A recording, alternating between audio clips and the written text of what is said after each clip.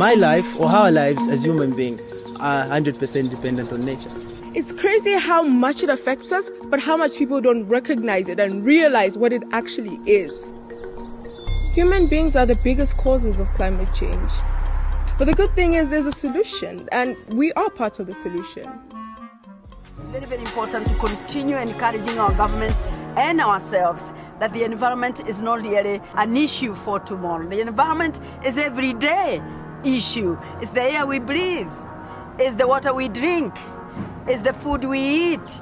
And we can't live without The these people of the things. member states of the Caribbean Community, CARICOM, are no strangers to natural disasters and even social disruptions that can interrupt their lives. The world is losing the battle against climate change, and they're going to affect the way me and you live in a very, very big way. And damage and loss assessment for climate risk management.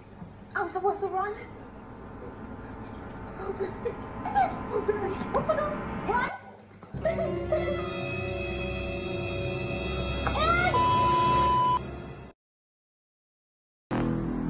Particularly important that the youth of nations engage in the critical debates of society, because they bring the energy, they bring the new ideas, they bring the new way of looking at There's a things. responsibility that's unique to our generation that previous generations didn't necessarily feel.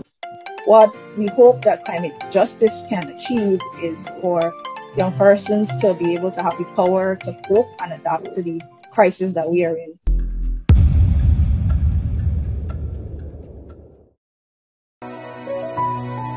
We saw there was a need to bring young people into conservation. So that at least our future generation, so that they can see what we are enjoying now. The sense of urgency, I think, is really hard to find. And I'm hoping that that sense of urgency can come forward before it's too late. This Earth that we have now, there's no planet B, there's no other place we can go to. We've got to preserve what we've got and take care of it. It is absolutely critical that youth engage in the debate over conservation. We wanted to get involved in a solution. I started out small and at my own home by trying to limit electricity usage, because electricity production is the largest emitter of greenhouse gases. But for me, turning off the lights more often or unplugging electronics wasn't enough. I wanted a source of clean, renewable energy powering my home. Their small action has an impact on the world. You have to look at the bigger picture and not be scared by if your friends aren't doing it and they're making fun of you, because it's going to impact you all.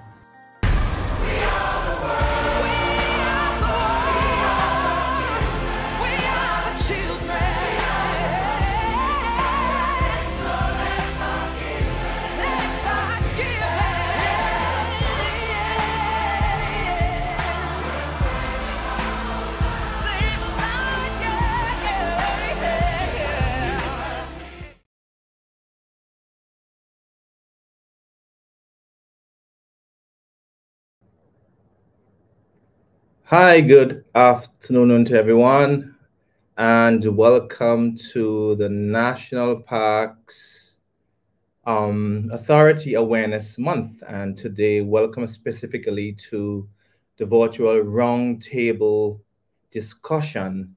And my name is Hayden Billingy, and I'll be your moderator for today. Now, the theme for today's virtual talk is the future of conservation, engaging the next generation of environmental champions. And of course, I had to put that video together to give us sort of a sense of our responsibility to pass on this indelibly important responsibility to our youths, who are the future of conservation in the region and the world. And the objectives for today's virtual talk are: bring attention to various governmental and non-governmental agencies that are integrally involved in the sustainable management, protection, and conservation of the environment, and to explore strategies to engage and educate young individuals in conservation initiatives, and also to inspire, mobilize, and foster dialogue on empowering the next generation to lead in environmental sustainability efforts and to groom future environmental champions and advocates. Thank you for choosing to join this virtual talk. And I'm sure that you'll be inspired because we have a pantheon of professionals who would be presenting today. And I'm looking forward to have your questions and your comments on our live stream so that we can be engaging and be able to get your answers, your questions answered, sorry. And I want to remind our presenters that we have an audience who is open to learning. Let us be as succinct as possible. You were given 7 minutes to present. Please use those 7 minutes wisely. And so we might have some time for questions and answers. Thank you so very much. And first up to present, we have Miss Sanya Compton. And Sanya represents the Caribbean Regional Fisheries Mechanism. And she will be speaking on the topic. Let me have the technology do its work. Speaking on the fisheries sector, impact, current trends, and future projections on the sustainability of the fisheries sector for food security, etc.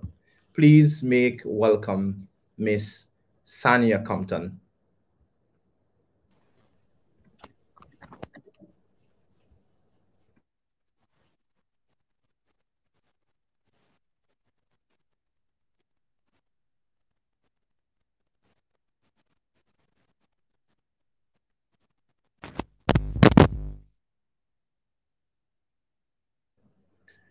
We seem to be having some technical issues.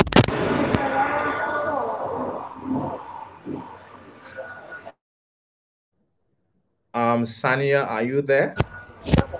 I am here. Okay, please go ahead. Oh, so you're able to hear me now?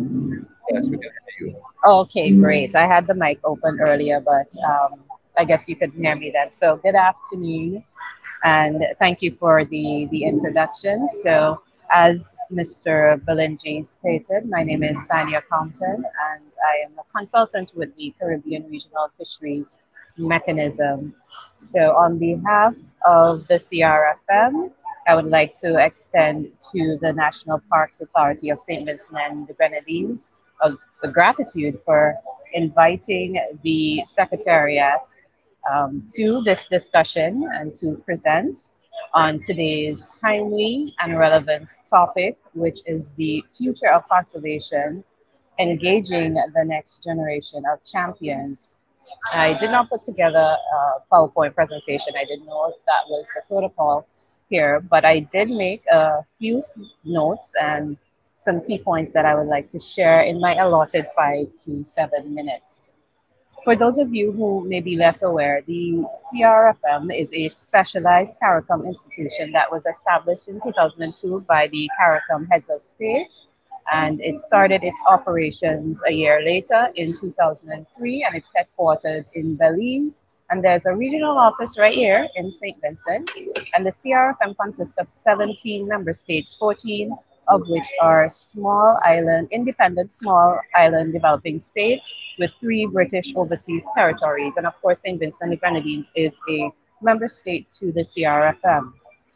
The main goal of the CRFM is to promote the sustainable use of living marine resources and other aquatic resources through the development, efficient management, and conservation of such resources. And a key focus of the organization is on small-scale fisheries and aquaculture.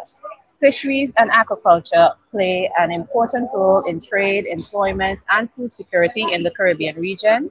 Many coastal communities depend on fisheries for their livelihood since the fisheries sector provides jobs and contributes to poverty alleviation in these coastal communities. It's estimated that up to 64,000 people are directly employed in small-scale fisheries and aquaculture in CARICOM countries.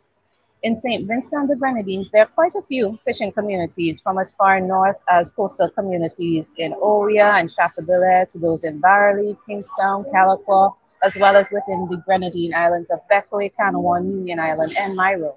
And the CRFM works alongside its member states to provide support for the sustainable development and conservation of the country's fisheries and aquaculture resources. Now, the third strategic plan of the CRFM specifically speaks to areas of conservation. Strategic Goal 1, Objective 1.1c, speaks to conservation and management of key fisheries, resources, and ecosystems in order to ensure sustainable use of the resources and protection of critical habitats and ecosystems such as seagrass beds, coral reefs, and mangroves. Strategic Goal 2, Objective 2.2a addresses the strengthening of national fisherfolk administrations, fisheries organizations, and any other civil society group or institutional framework to collaborate and participate actively to promote small-scale fisheries interests in fisheries management and conservation processes at the local, national, and regional levels. Our economies, our marine ecosystems, which includes fisheries and aquaculture, as well as our coastal communities, have been adversely impacted. And we saw some of those impacts highlighted in that video.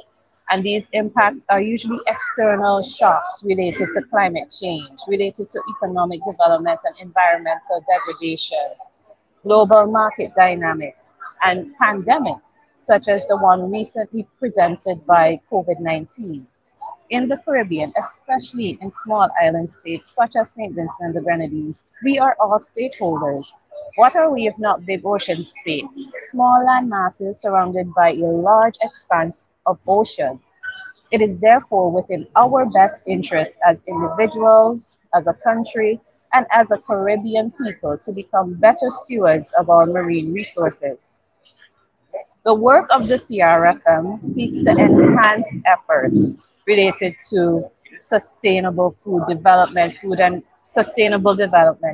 nutrition and security, and to improve awareness and understanding of the role of its member states in resource mobilization and in finding new ways to make the organization be confidently expressed and visible, to have more donors and international development organizations partner to find effective solutions for the utilization of our resources and mitigation of impacts.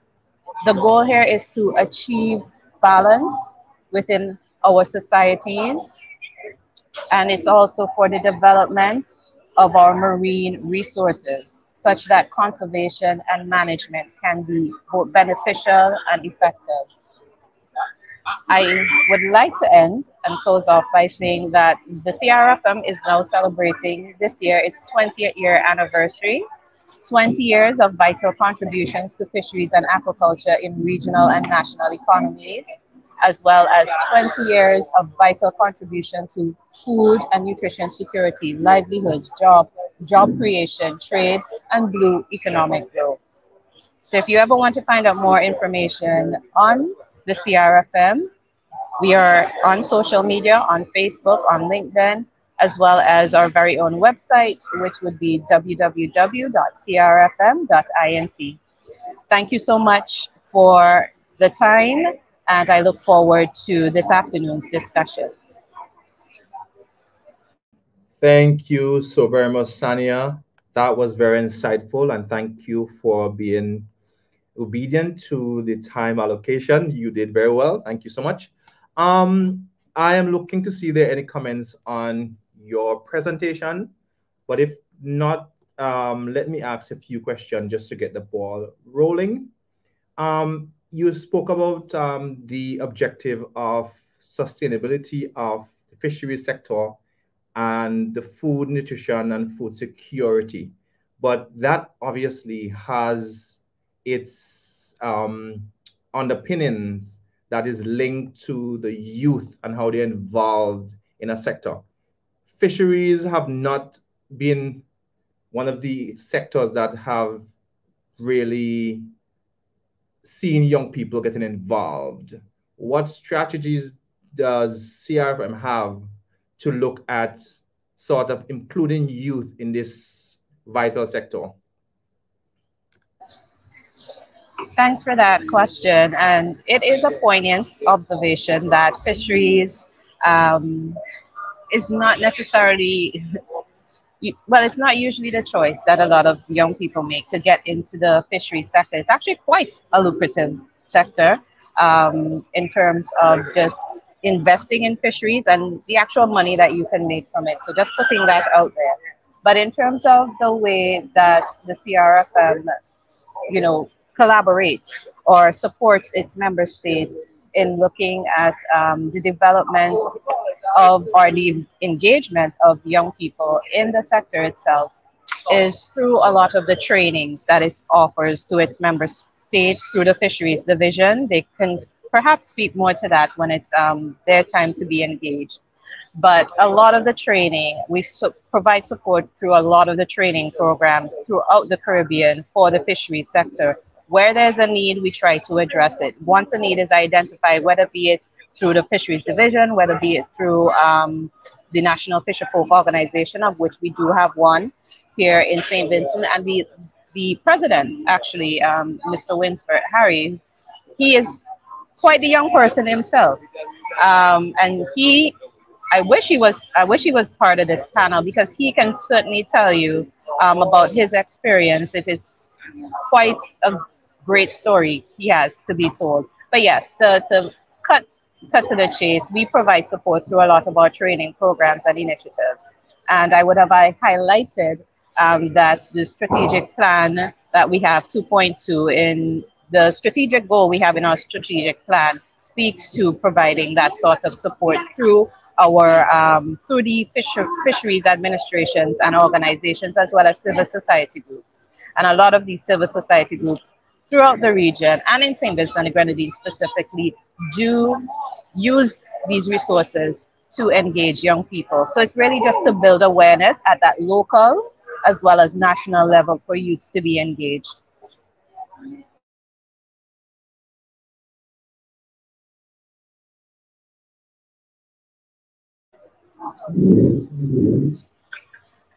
Mr. Billingy, sorry, if you can hear me, I can no longer hear you.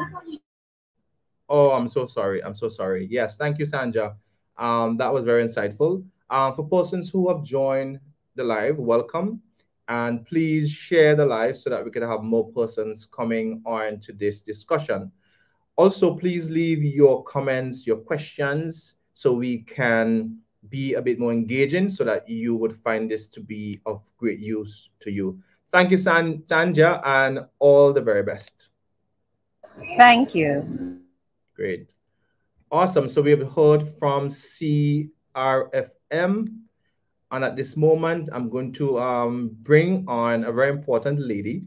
Her name is Rodica Tannis, and she is currently, let me find her designation. She is with the National Parks Authority, currently the Deputy Director, and she'll be speaking on sustainable management, protection, and conservation of parks, recreation sites, and conserved area. Please make welcome Ms. Rodica Tannis.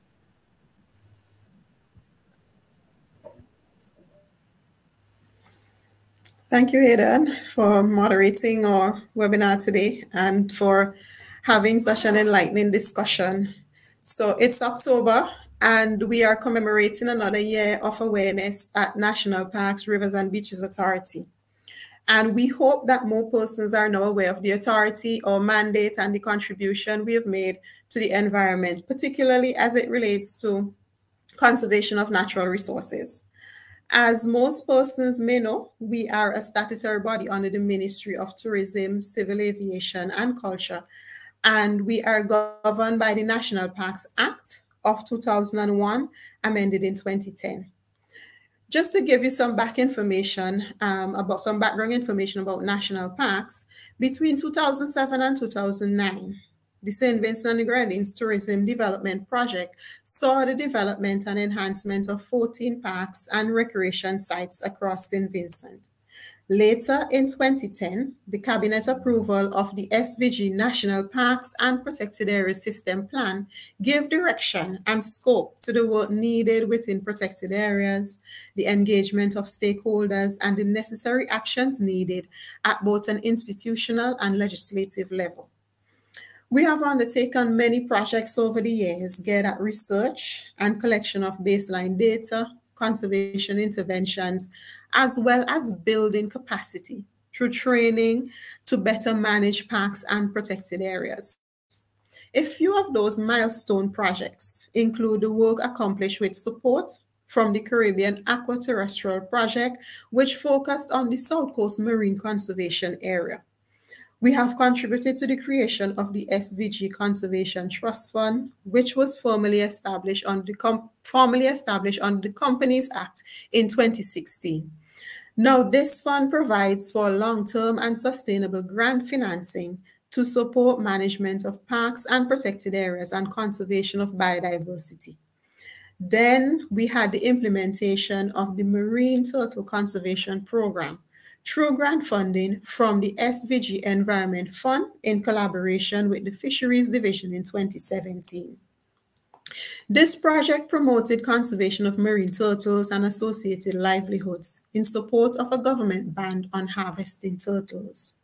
We have also utilized various avenues to reach the public and to engage the relevant stakeholders in the conservation of the environment. We have our school programs, our cleanup activities, as well as the printed and digital media. As most persons are aware, we have a vibrant social media presence. However, the impact of natural disasters over the last few years, compounded with the effects of climate change, has exposed the vulnerability of our protected areas. It is therefore necessary that we increase our efforts to protect and conserve our rich natural heritage. We are aware that the size and diversity of our protected areas in St. Vincent and the Grenadines requires more than a single institution. Hence, we need to continue to develop and maintain relationships with other agencies and stakeholders, both public and private, and form partnership with our communities. But there are greater connections to be made for the sustainable conservation of the environment. The next stage of our journey involves what we're doing today, fostering advocacy and stewardship by engaging the next generation of environmental champions.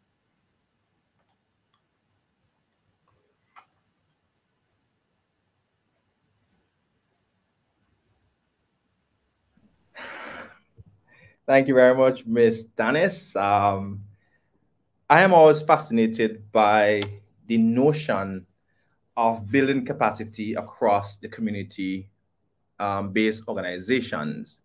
How has the uptake of the younger people in these sort of initiative and capacity building drives? Well, we have seen increase in participation, especially at this school, with our school programs. We have seen an increase in students wanting to participate in activities that we're doing. We have also seen, with regards to our cleanup activities surrounding commemoration of environmental days, where we get communities involved, and we're seeing that increased interest coming from younger persons. They'll reach out to us to find out, okay, what activities can we participate in? Or in some cases, they may ask for our support to guide the process, to let them know what things need to be done, which beaches may need cleaning, which streams may need cleaning, and also what other environmental activities that they can get into and contribute to. So we are seeing an increase in the interest coming from that younger generation to really get involved in environmental protection and especially conservation. Absolutely fantastic. Rodica, I have had the experience where persons came up to me and said, it's because of you why I studied environment. Have you had such testimonials after you would have done so many years of advocacy and education awareness about the environment? Well, unlike you, they have not been personal to me, but we have seen where persons are... Yes, we have seen where persons are now more aware, especially the younger persons coming out of community college. They were not aware of the career opportunities within conservation and protected area. And we're seeing that they are now more engaged. They're keen to have a career within that sector. And we hold set-in turns. And at the beginning of each set-in turn, we realize that the students, even though they may have studied some level of conservation, even though they may have some tourism background, when they actually get to a conservation agency and have worked for a year, they are now open to new possibilities. And they're always, so and happy that they would have had the experience and that opportunity. Thank you very much. It is so important to do these sort of advocacy and awareness campaigns that allows persons to be aware as to what is possible within the environmental space. Thank you very much, Ms. Rodica. Tannis, that was very, very, very good. Awesome. So I wanted to shout out a few persons on the live, Miss Holly Bino, Allanson Cruickshank, Naya Child, Danny George. How are you doing? And thank you for sticking with us. Please share the live and do not forget to leave your comments or your questions for our presenters. At this point, we would like to introduce our third speaker or presenter, and this is no other than Mr. Reynold Murray. He is an environmental consultant, and he'll be speaking on the topic biodiversity conservation in St. Vincent and the Grenadines. Please make welcome Dr. Murray. Thank you so very much, Hayden, and good afternoon to everyone. I'm kind of running out of steam talking about biodiversity conservation and blowing this trumpet, hoping that people will dance or listen.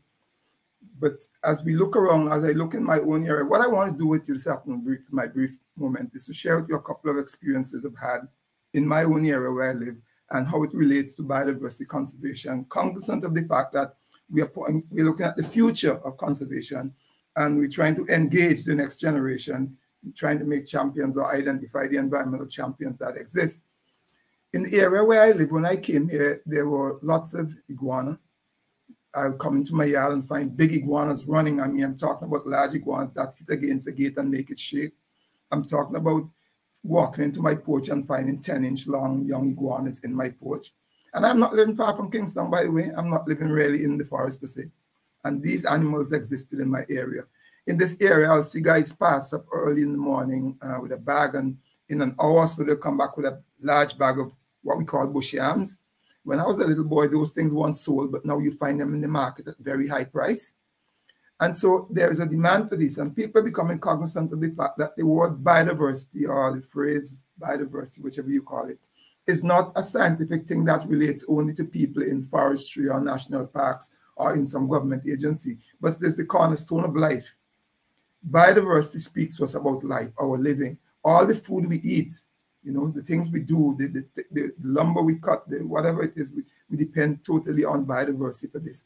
And it's unfortunate that our younger persons are not actually understanding the concept of conservation.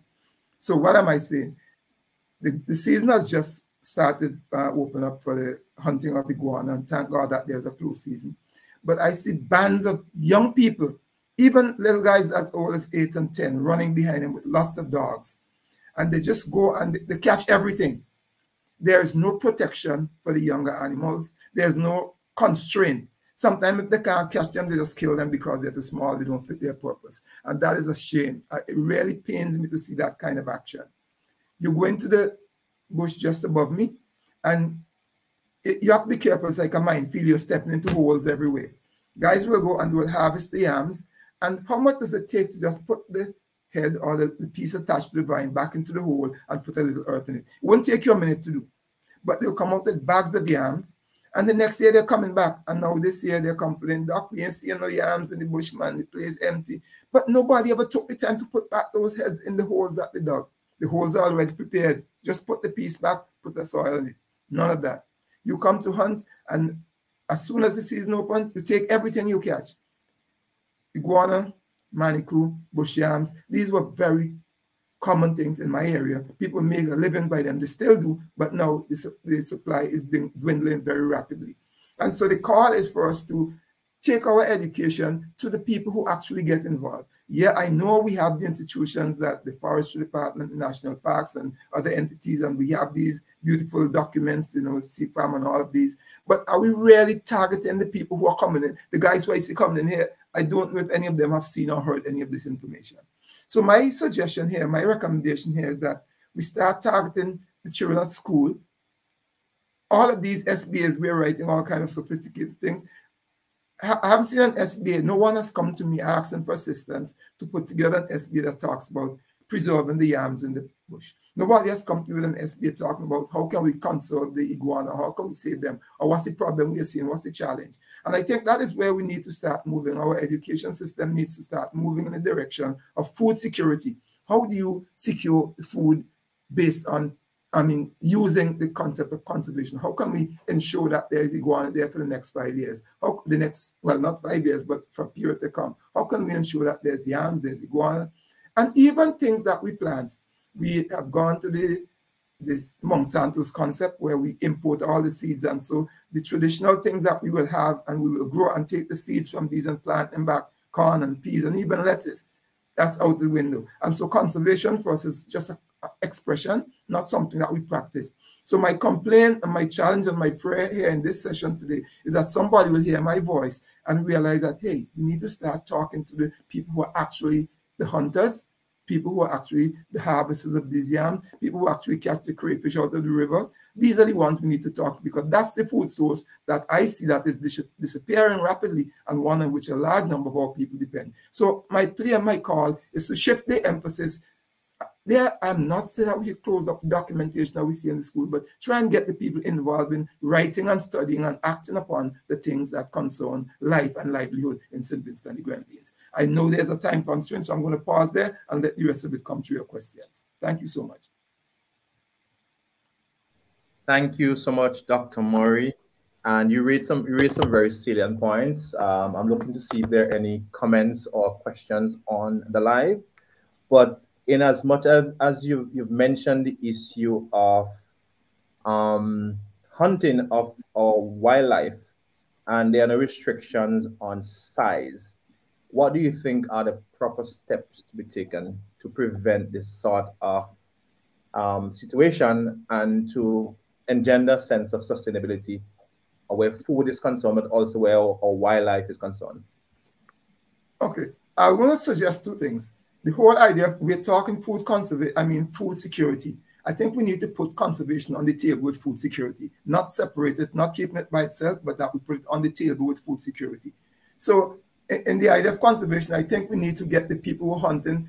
Probably there might be something where you start issuing license. It might sound ridiculous to the people who are going to hunt, but let them know if you're going to hunt, these are the conditions. Not just open. I see a band of young men coming up here to catch iguana. I'm talking about little boys, 10, 12, and they're older ones, they're older persons, they're persons in their 40s and stuff. But they have these little ones with them who probably do all the chasing, who climb the trees and shake out the iguana and stuff like that. These younger ones have no sense of what they're doing. They don't see the need to protect the small ones. And the older ones you think would have known that don't seem to be guiding them. So I am thinking there might be need to require that the people who are going to hunt get some kind of exposure to the need to conserve these things. That's one thing I was saying. And like I was saying, the SBAs probably now need to start talking about food security and iguana protection. Somebody need to do the SBA and iguana, the SBA and manico, the opossum, whatever you want to call it. The SBA on yams in the bushes. Those kinds of things is what my recommendation, my concerns are. Absolutely. And do you think we need to have a list of possible topics for SBAs that we can present to the Ministry of Education or to the principals of schools so that they can have a wide appreciation as to the topics that are quite possible within the environmental field? Oh yeah, I do. I really think so. I think the Ministry of Education should be tag teaming with the Ministry of Agriculture and with National Parks and all the agencies that are really doing work on the ground and set SBAs based on what is happening. Let it relate to life. I think that's one element that's missing in our education revolution. We're providing people, but they seem to be educated for foreign life. They're not educated to live in St. Vincent. They're not educated to deal with the challenges which we are facing. which is food security. So yes, the list of topics for SBS should be prepared, and it should be drawn from the things that are happening around us, the issues of life in St. Vincent. Absolutely. I'm going to challenge national parks to start the movement to put this list together, looking at the different agencies and possibly coming up with this list and present it to the Ministry of Education. There's a question from Holly. I'll attempt to read it. It says, food security is a main issue across the country. Felt really significant in the Grenadines since we are unproducing, not talking in our community, and now lands are being copped by foreign investors and settlers. How can we protect our lands from sale, privatization, to be able to produce food and medicine? Your voice have to be heard. I think the people have to make their voices heard. As much as we generally think that the policymakers are the people in the offices who we elect are the ones who make decisions, they don't, because if you are putting them in office and you don't allow them to do it, they can't. If you sit back and let them do whatever they want, then they will do whatever they want. So if the community as a whole sees a need, you have a rep. Who is your rep? Your rep needs to be representing you. The rep isn't there just by a name or for a name. So whoever your rep is should know what your heartbeat is, should feel the need. The rep should really be in the community to see the community, feel the community, hear the community, and speak for the community. And that's where you have to go. That's my suggestion. Thank you for that. And we have a few comments from our Facebook audience. Lennox Hayden said, I like the point Dr. Murray raised, especially in the area of having the replanting of our local food so that we can have our own food, so to speak, for our consumption. Dr. Murray, I have an interesting question I want to ask you. You talked about food security as it links to the bringing in of new and exotic species into our island. How important is the issue of seed banks in St. Vincent and Grenadines? Well, unfortunately, I don't know that we have one, but that's a critical thing because now we depend almost entirely on foreign seeds. When I grew up as a little boy, there were no foreign seeds. In fact, I would plant lettuce and one will grow old, and you take the seeds from that and plant it back and get good stuff. I'm not talking about little weeny thing. You get good sized stuff, right?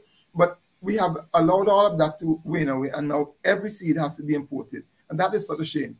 Corn. I mean, why do we have to import corn seeds to plant when we, I mean, as a little boy, we were having bags. My grandparents grew up, so in the dry season, you had a bag of dry corn, you grind it at the mill, and you get grind corn, and you live on that until the harvest start coming around again, dry corn and dry peas. But we don't see that. Our people are buying everything. So our food security becomes hinged on what the international people want us to have. And we have lost our sense. Our local, our traditional cultivars have disappeared. We have let them go on. Let them go, and we are now depending on the foreign ones. Great, absolutely fantastic. Reading some comments, see how many I can get in during this session. Allanson's Cruickshank said, I once witnessed a young man cutting down an entire coconut tree to get a handful of coconuts. When I asked him where he will get the coconut from tomorrow, the day after that, he then realized where I was coming from. Hopefully this lesson stayed with him. Funny enough, Aiden, I saw that right above my house, about 10 feet away from me, on somebody's private land. A young man came there, and he looked at the coconut, and instead of climbing the tree, he cut the tree down. It was not his property, it was his place. I've seen that one myself. Wow. Crazy. Yes. So those kind of things, that kind of information we need to really echo in the heads of our children.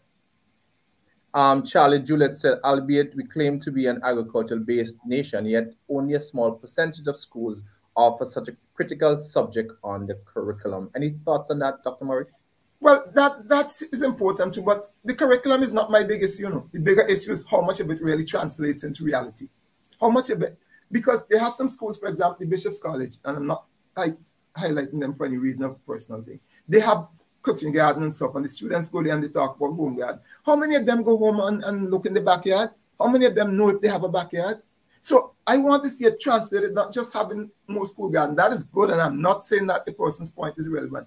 Definitely, all our schools should have some kind of garden or some kind of education on growing food garden.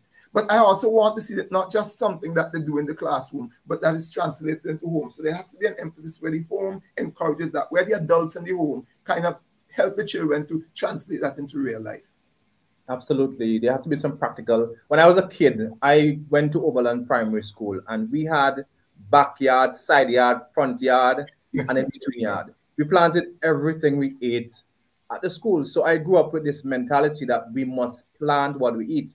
And that is the only way we're going to have any sustainable sort of, whether it's food security or whether it's you sustaining yourself as a small country. Holly Bino said there are as many ancestral seed banks emerging in various regions globally. They are moving with anti-colonial, decolonial values. It might benefit us from forming partnership with them, as many of them are African focused. That is true. And there are some banks in the Caribbean, though I did a project for a country in the Caribbean, which I wouldn't name, that they actually have a seed bank and encourage people to go there for seeds. And it's not for imported seeds. They were trying to preserve the local cultivars. That's where I first actually saw a seed bank trying to preserve seeds of the plants that they had years ago that you reproduce and you select. You do your own selection. So you have a crop and you select the best seeds out of that crop and you put to the bank and people can go to the bank. A Caribbean island actually did that. I don't know how well it is going, but about 8 years ago, I did a project for a Caribbean country that was doing exactly that. So I'm endorsing the person's comment. I think we need to connect to other countries that have seed banks and start our own. There's still some cultivars that we can preserve here in St. Vincent that might only be found around here. We can still go salvage some things.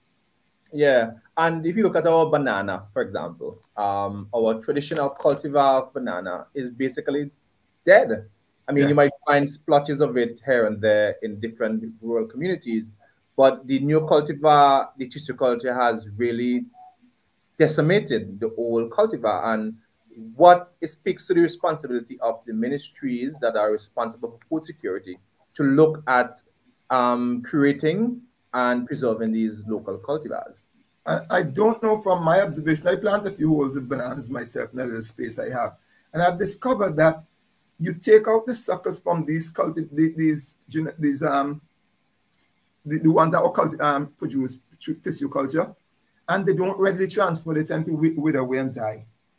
In the older ones, I remember we just dug out the sucker and you stick it anywhere it go. Yes. You don't do that with these. You have to give them special attention, special care. You have to know them or they don't make it. We still have, though, people call it Trinidad banana, short banana, muggy, or whatever we call it, the one that grows up in your backyard and you throw all the garbage around it and it grows. That one is still around. It's still bearing prolifically, but I don't that we are encouraging it because we have gone after the foreign ones. But I still have that one, and that, I mean, it puts out some bunches that are taller than me. I'm telling you. And I can't eat it, so I give them away. But we don't see that anymore. We are all gone to the foreign tissue culture form. Yes. And we have at least 3 more minutes remaining in your segment for question and answers. I want to bring up the critical issue of coral bleaching that is linked to climate change and how it's going to affect our marine biodiversity. Any thoughts on those? Coral bleaching is more a matter of the coastal protection. When the coral bleaching dies, they break apart on the shoreline. So we have this, for example, in the North, we know the area. I mean, the coastline there has eroded tremendously over the last couple of years. I remember Dr. Julian Campbell from Puerto Rico and Andrew Simmons and others were measuring that, and Porter and those boys were measuring it. And they had some tremendous, I mean, it was amazing at how much of it has been lost. All of that has to do with coral bleaching. But while you go to the marine environment, I want to raise the issue of our queen conch and our lobsters. The fact that our lobsters we are seeing now are smaller and fewer. And I spoke to the guys and they said they have to go further and deeper to diet them now. What's the problem? What are we doing? Have we done anything? Is it that the reefs are dying? Why we are not finding these guys? Why is the queen conch disappearing here? Is it that we overharvesting? I know up until 2017, they had said that there was a fairly decent stock and that they were doing well. I don't know what has happened beyond that. But I was in Carriacou a few months ago doing some work, and the fishermen said that the queen conch population is diminishing, and they're worried that it's going to be lost in a short space of time. I don't know if that's the case for St. Vincent, because the last stats I had from them said it was fairly balanced, so I don't know. But those are issues that need to be. The bleaching will really affect the coastline, also the habitat for lobsters, etc. And then there's the problem of the queen conch. Those are issues we need to investigate. And probably, again, that's a nice paper for students to do the SBA on. Everybody wants to eat lambi. They don't have a concept of what it is and what's happening to it. One of the issues I've seen over the years across the Caribbean is the lack of management plans for particular fishery species, but also there is no real inventory of what we have. So we keep fishing, and we're promoting this idea that we are exporting a particular species, but do we know exactly what is there? And do we look at the replenishment rate to ensure that it is sustained over a period of time? Okay, so I don't know that we do on this, and people might be able to help us with that. The problem is fish stocks are not easy to monitor because they move, and we are in this narrow economic zone where so many other people are catching, and then we allow for people to come with their drag nets and go through the region, and so we lost a lot. So we need to be a little bit more vigilant about how we protect these species, see what we have and see what we are losing. But that's a big topic, and I don't know that I am qualified to speak on. Yes. All right, Dr. Murray, any closing remarks before we wrap things up with you? No, just my complaint, my call for the younger people to become involved in real conservation, not just talking about it, but getting them out in the field. See if we could get the schools even to go in down, or see how many of them have parents who are connected with bush yams and booty and then see what they do and try to share the lessons so that people become really engaged, understanding how it has to do with their livelihood. Thank you very much, Dr. Murray, and I wish you all the very best. Peace to you, sir. Thank you, and good afternoon to all. Good afternoon. All right, that was Dr. Murray speaking on the biodiversity of St. Vincent and the Grenadines. And if you're just joining us, this is the online virtual talk featured speaking of focused on the future of conservation, engaging the next generation of environmental champions. So far, we have had some really good presentations and really good interactions from our audience. Please keep it coming, keep engaging, keep sending your comments and your questions. Great. Our next presenter is Miss Tyshana McNichols, and Tyshana represents the Sustainable Development Unit, and she is the environmental analyst there, and she would be speaking on the topic policies and plans to promote environmental sustainability in St. Vincent and the Grenadines. Please make welcome Ms. Tyshana Thomas McNichols. Thank you very much, Hayden, and good afternoon to everyone. First, I will give a general overview of the role of the Sustainable Development Unit, as well as some actions done on a continuous basis. And then I'd like to highlight a few projects we're currently implementing that aims to improve the management and preservation of our natural resources. So the Sustainable Development Unit within the Ministry of Tourism, Civil Aviation, Sustainable Development and Culture holds responsibility for the implementation of 2 of the 3 Rio Conventions, that's the United Nations Framework Convention on Climate Change and the Convention on Biological Diversity, as well as the multilateral environmental agreements. The unit generally has a coordinating role in the management of our natural resources through the National Ocean Coordination Committee and the recently approved and soon to be operationalized National Technical Advisory Committee on Climate Change. These committees comprise of representatives from all sectors to address issues related to ocean governance and climate change, respectively. The unit mobilizes financial and technical support available from the United Nations conventions and through MEAs to enhance conservation efforts in SVG. We continually collaborate with relevant line ministries and stakeholders to build awareness of key environmental issues through annually celebrated global environmental days, as well as through projects we implement. Now, in recent years, the unit has developed a strong, if I do say so myself, a strong national climate change framework and development agenda, and that includes a national climate change policy, national climate change strategy, and a national adaptation action plan, and has now received support through the Green Climate Fund to pursue climate resilience development by enhancing the national adaptation planning process in St. Vincent and the Grenadines. Under this project, a tourism sector adaptation plan And a coastal zone sector adaptation plan will be developed, as these sectors were highlighted as high priority sectors due to their social, economic, and environmental significance to this country.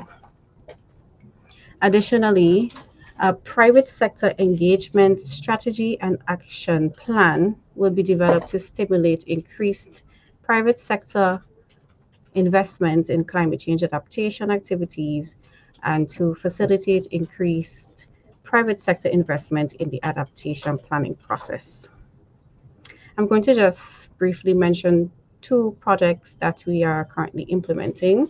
And the first one is the Jeff 7 SVG Coastal and Marine Equipment Strengthening Project. This project seeks to address the challenges for coastal and marine management at SVG, including anthropogenic pressures, institutional fragmentation, policy and regulatory inadequacies, and lack of adaptive capacity through data-driven solutions. I won't go into the activities due to time, but there are 4 pilot sites, which includes the Connery Beach, which is a turtle nesting beach, Brighton Beach, which is also a turtle nesting beach, the Richmond and Chateaubelair land and seascape, and lastly the Grenadines, namely the Tobago Keys, including Nero and Union Island. Each site will be heavily focused on biodiversity conservation, and we wish to engage in public-private community partnerships to sustainably improve the environmental issues in these pilot sites. And the last project I would mention is a regional project. It's the Crew Plus. The title is a Crew Plus, an integrated approach to water and wastewater management using innovative solutions and promoting financing mechanisms in the wider Caribbean region. And this project aims to implement innovative, technical, small-scale solutions using an integrated water and wastewater management approach. There are 3 pilot sites: the correctional facility at Belle Isle, 3 hotels on the South Coast, and the Kingston Fish Market. And we will be installing and commissioning wastewater treatment systems to improve wastewater management and to reduce its negative impacts on human health and the environment. So essentially in the future, we would really like to see the replication of these pilots throughout the country where it needs be. And we wish to engage more in the public-private community partnerships. We want all of intentions to take ownership and have a pride in the beauty of this country that we have, and that we can all be environmental champions in our own right. Okay, thank you very much.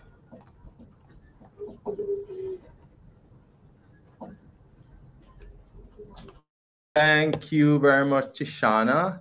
That was very concise and to the point, and there are some nuggets of information that we can glean from your presentation.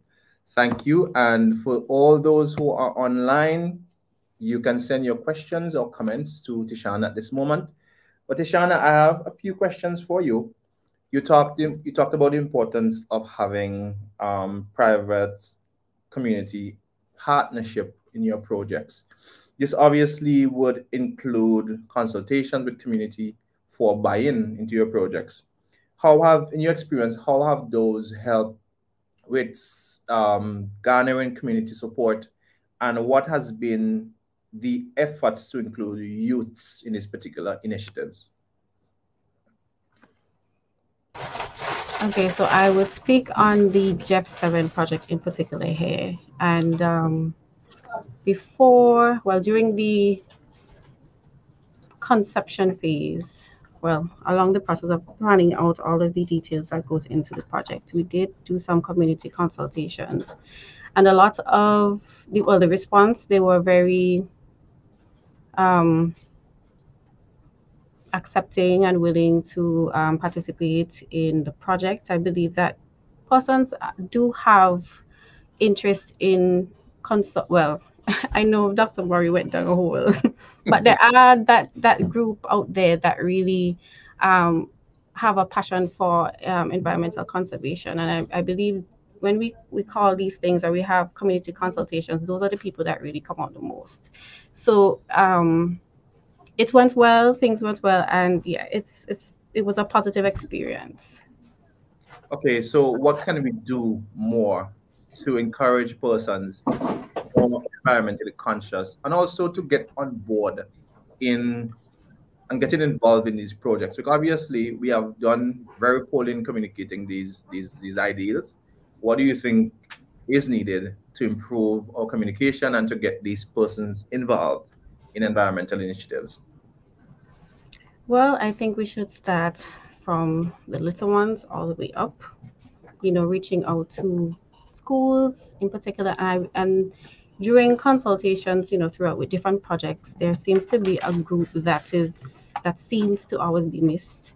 Our faith-based organizations, they generally have well-formed, structured groups that are more than willing to participate in any of these sorts of initiatives. So it's just a matter of us, actually going out there and reaching all groups, anybody you can think of, just, yes. Go out and have that engagement. Absolutely. And I want to tease your brain a little bit. Have we looked at engaging the differently able, the blind, the deaf, in conservation? Well, in my short tenure here at the unit, I don't believe that we have, but that is something that we could definitely look into and see how best we can communicate to them these sorts of things. Awesome. Yeah. And before you go, I have another question for you. You talked about a lot of plans, the climate change adaptation plan, the coastal zone plan, and lots of other plans. What strategies do we have in place to ensure that these plans are translated into actions on the ground? And you could speak to one plan or just specifically strategies that you might have thought about to translate these plans into action on the ground.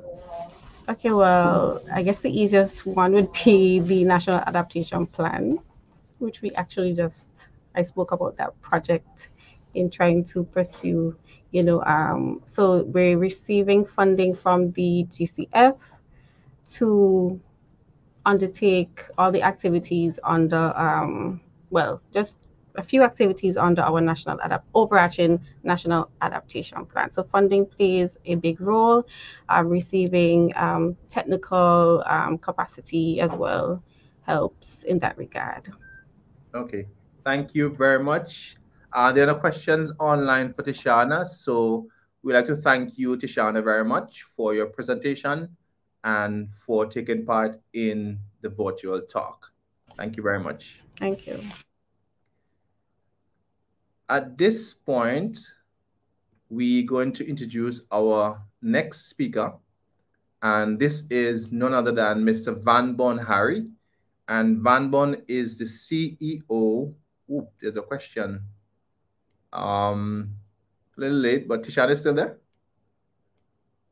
There's a question from Allanson. Cruickshank, is there a timeline for starting the National Technical Group on Climate Change? Ooh, good question. Anyone can answer the question at some point. We'll come back to you, Allanson. Let's shelve that for maybe the panel discussion, which would happen after these presentations. All right, so Vanburn Harry is the CEO of the SVG Conservation Fund, and we'll invite him to make his presentation at this time. Thank you very much, Hayden, for that wonderful introduction. Always a pleasure, being in the same space with you. I want to thank National Parks for inviting me to be a panelist for their Awareness Month and to speak on this topic, which is the future of conservation, engaging the next generation of environmental champions. My presentation would focus a little bit on some key strategies that surrounds this topic, and also the importance of why we need to involve the youth in our conservation efforts. But before I do that, I just want to speak a little about the SVGCF. I think Rodica mentioned us very briefly in her presentation, but the St. Vincent and the Grenadines Conservation Fund is primarily a funding organization. We set up as that to provide funding for biodiversity in St. Vincent and the Grenadines. We were established in 2015. We became operational in 2018. And since then, we have disbursed about just a little over $1.5 million towards conservation efforts in St. Vincent and the Grenadines. We have a wide cross-section of projects that we've supported, from marine conservation efforts to pollution, farming, sustainable farming, you name it. We've funded it, we've supported it. But all that being said, we also recognize the need for engaging with the youth in our efforts. So we do have a very vibrant volunteer program that's ongoing. Anyone can become a part of that. We also we also do school visits and have workshops with schools as well. So we recognize, but we can only do so much, or any organization can do so much. But the point is that it is a holistic approach that requires education, it requires empowerment, and it requires community engagement in order for us to secure a sustainable future for conservation in St. Vincent and the Grenadines, and by extension the region, because we know by no stretch of the imagination should we think that St. Vincent is in a bubble by itself. We're part of the OECS, we're part of the CARICOM, we're part of the entire region. So that is how we have to think going forward, a regional approach to everything that we do. But very quickly, I'll run through I have a small PowerPoint presentation, which I want to share. Do I just press present, Hayden, to share that?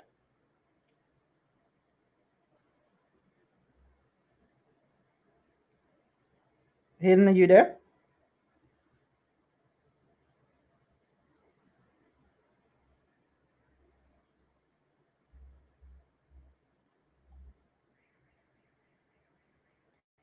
Let's see.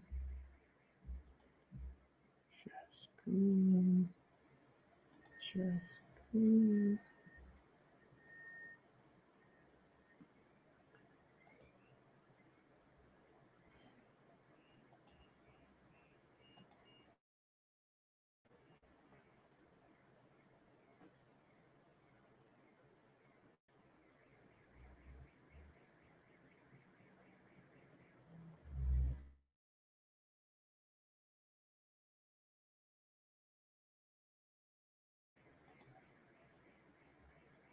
Can everybody see my screen?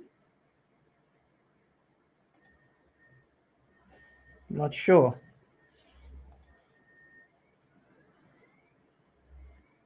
All right, I think so. All right, so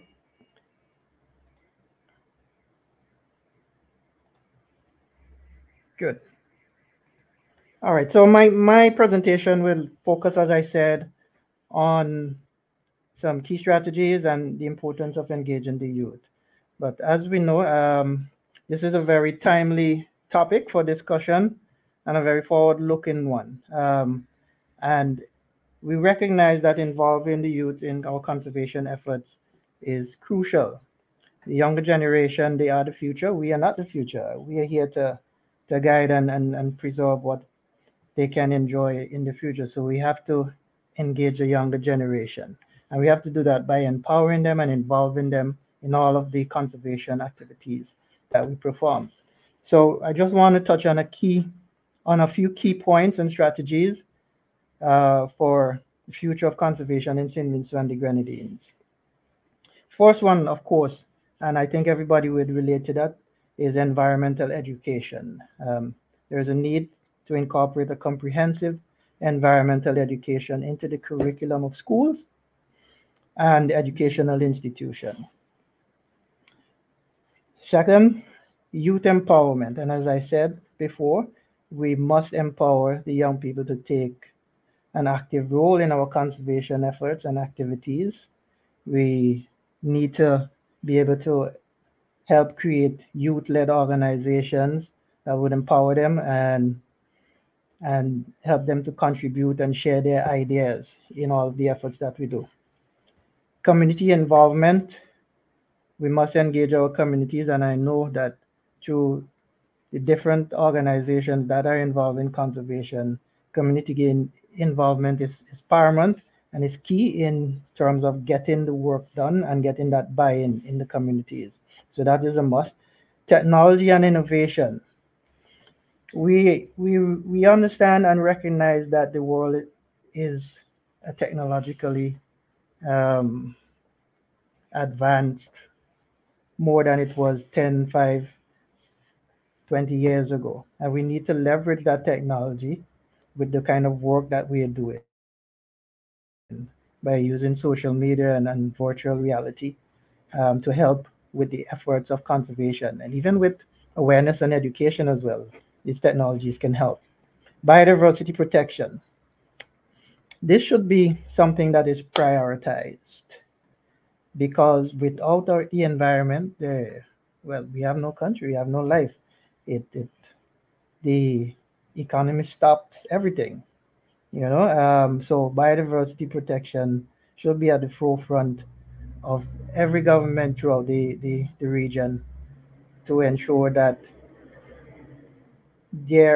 our natural resources are preserved and protected, and that we can enjoy it, and our future generations can enjoy it.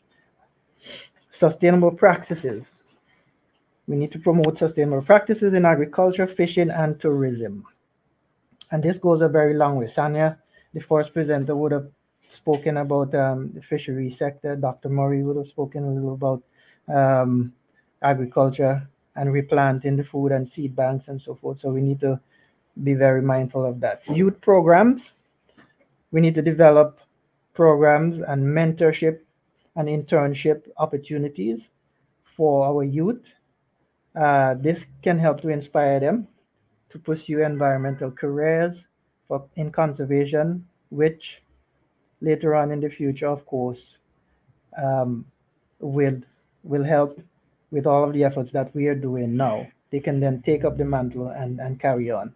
Awareness campaigns. I think this speaks for itself, that we need to run public awareness campaigns, projects that we include a line item for awareness or on education, but this has to be an ongoing process, because all of the attitudes and activities that people do that is surrounded around the environment and conservation are learned behaviors. In everything that we do, it's learned behavior. So it has to be an ongoing process where we start with the young generation as early as kindergarten all the way up to tertiary education, so that it becomes a part of them. Policy and advocacy, and we can't get anything done without this, of course. So we need to encourage young advocates to participate in policy decisions and decisions regarding environmental regulations and protection. Ecotourism. We must promote ecotourism, not just in St. Vincent, but throughout the region, emphasizing responsible and sustainable tourism practices. And this can help generate both revenue and awareness for conservation efforts. International collaboration. We are a small island developing state, and sometimes we lack the expertise, we lack the funding. So we must foster good relationship with international conservation organizations that can assist in this regard. Monitoring and research. We must invest in research and monitoring programs to better understand local ecosystems and track and the impact of conservation. Hayden posed a question to Dr. Murray regarding the coral bleaching. And I think this touches on that aspect of monitoring and research, because there is nothing we can do about coral bleaching in essence. I mean, the water temperature rises, it affects the corals. They bleach, they die. Some of them, the temperature changes back, and some of them catch back themselves and rejuvenate. But it requires monitoring and research that would enable us or guide us as to which corals, which genomes are more resilient to these effects, to the rising temperatures, and which corals do we need to start paying more attention to and protecting more and so forth. Resilience planning. We need to consider the impacts of climate change and develop strategies for climate resilience.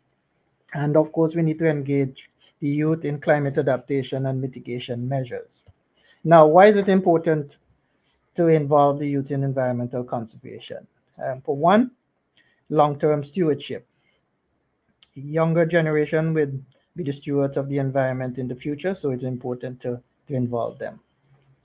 Two, fresh perspectives. Young people often bring fresh perspectives and innovative ideas to environmental challenges. Their creativity and openness to new technologies can lead to more effective and sustainable solutions. Three, educational impact. Environmental education at a young age is more likely to influence lifelong values and behaviors and foster a culture of environmental responsibility. Four, local knowledge. Young people often have an intimate understanding of their local environment because they, as Dr. Murray was saying, a lot of them go out in the bush, they hunt with the older folks and all that too. So they might have insights into the unique challenges and opportunities for conservation in St. Vincent and the Grenadines. Advocacy and activism. Young people can be powerful advocates for change. Their voices and passion can drive public awareness and policy change.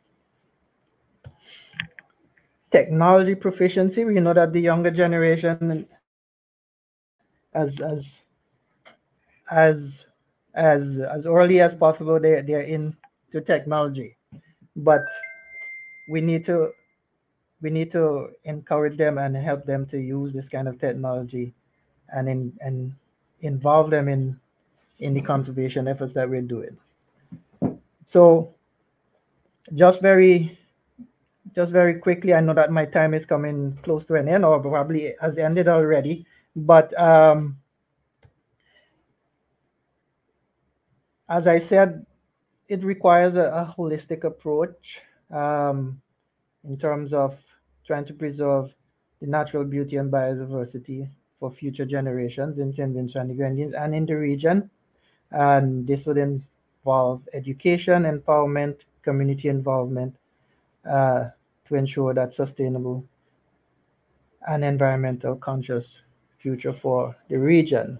But I want us to remember that engagement of the younger generation is crucial, and that active engagement of the younger generation is also a wise investment for the future, because when we are gone, they will carry on, and we need to empower them. So that's my presentation, and I hope that it has shed some light on the topic just a bit more. So I would stop there and pass it over to Hayden. Thank you, my colleague, Vanburn Harry. Sorry to go over your time, Hayden. I mean, Okay. All right, so I have a question for you. When Rodica was presenting, and then you came and hit the proverbial hammer on the nail head. You talked about conservation and the financing that are available for the work of environmental conservation and so on and so forth. I'm wondering whether there's a strategy that you have in place to target youth groups, first of all, and what has been the uptake of these grants by youth organizations? Well, to be honest, most of the organizations that we have had any sort of relationship with in terms of providing financial support for projects on the ground have not been youth-led. Most of them have been established for a while, and they have a lot of experienced players involved in those organizations. But we recently got a grant from the IAF where we would have done some training for I can't even remember how much now, but maybe about 40 something CSOs across Invention and the Grenadines. So in that regard, yeah, there were some that were youth-led, but very incipient. They didn't have the structure that was needed, so they need guidance. As I said, one of the important things that we need to pay attention to, we need to have, while we need to have youth-led organization, they need mentorship, they need guidance in order for them to have that experience and know what is involved in what they're getting into. Okay, so great. So are we seeing any capacity building grants that could potentially bring these youth organizations up to par where they can apply for the grant funding through your organization? Yeah, of course. One of the activities that we do fund actually involves capacity building. And we do have an annual call. Every year there's a call out, and that is one of the activities that we would fund. Groups that need their capacity built in terms of whether it's to manage their finances, they could write a proposal, submit it to us. And once our technical advisory committee is pleased, they will recommend that to the board. And of course, the board will approve it and they'll get funded. Great, thank you. I have, based on my experience, Vanburn, I've seen the youth organizations not feeling confident enough to write a proposal.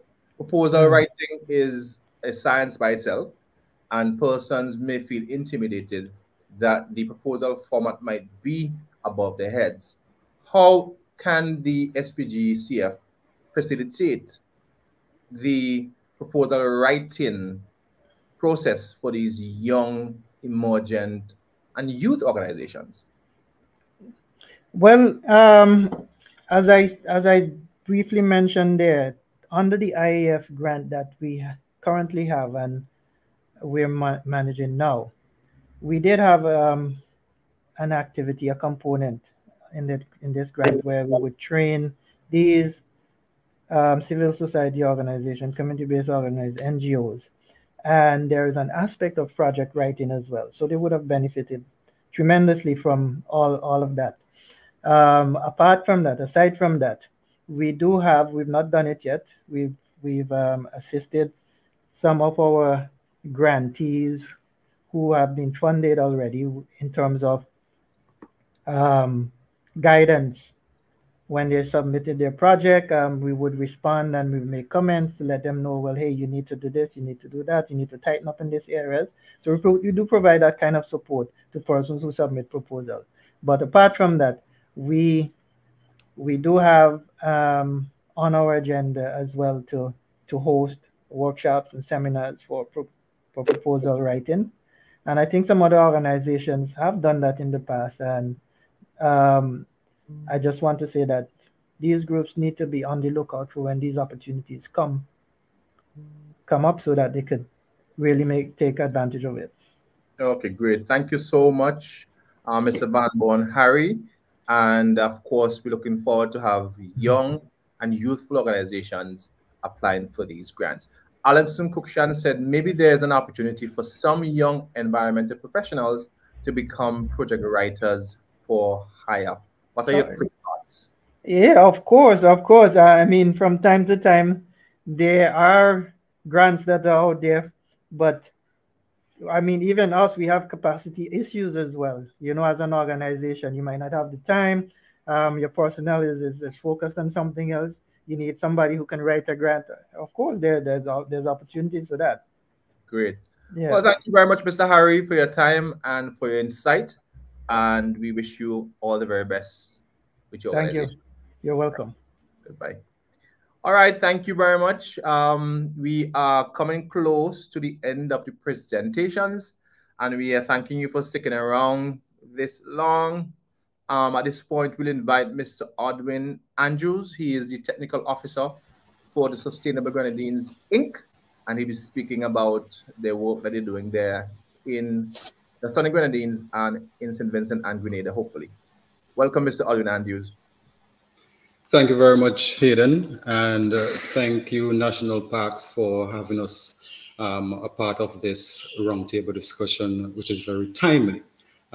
It's pleasant good afternoon to the listening audience and my fellow panelists.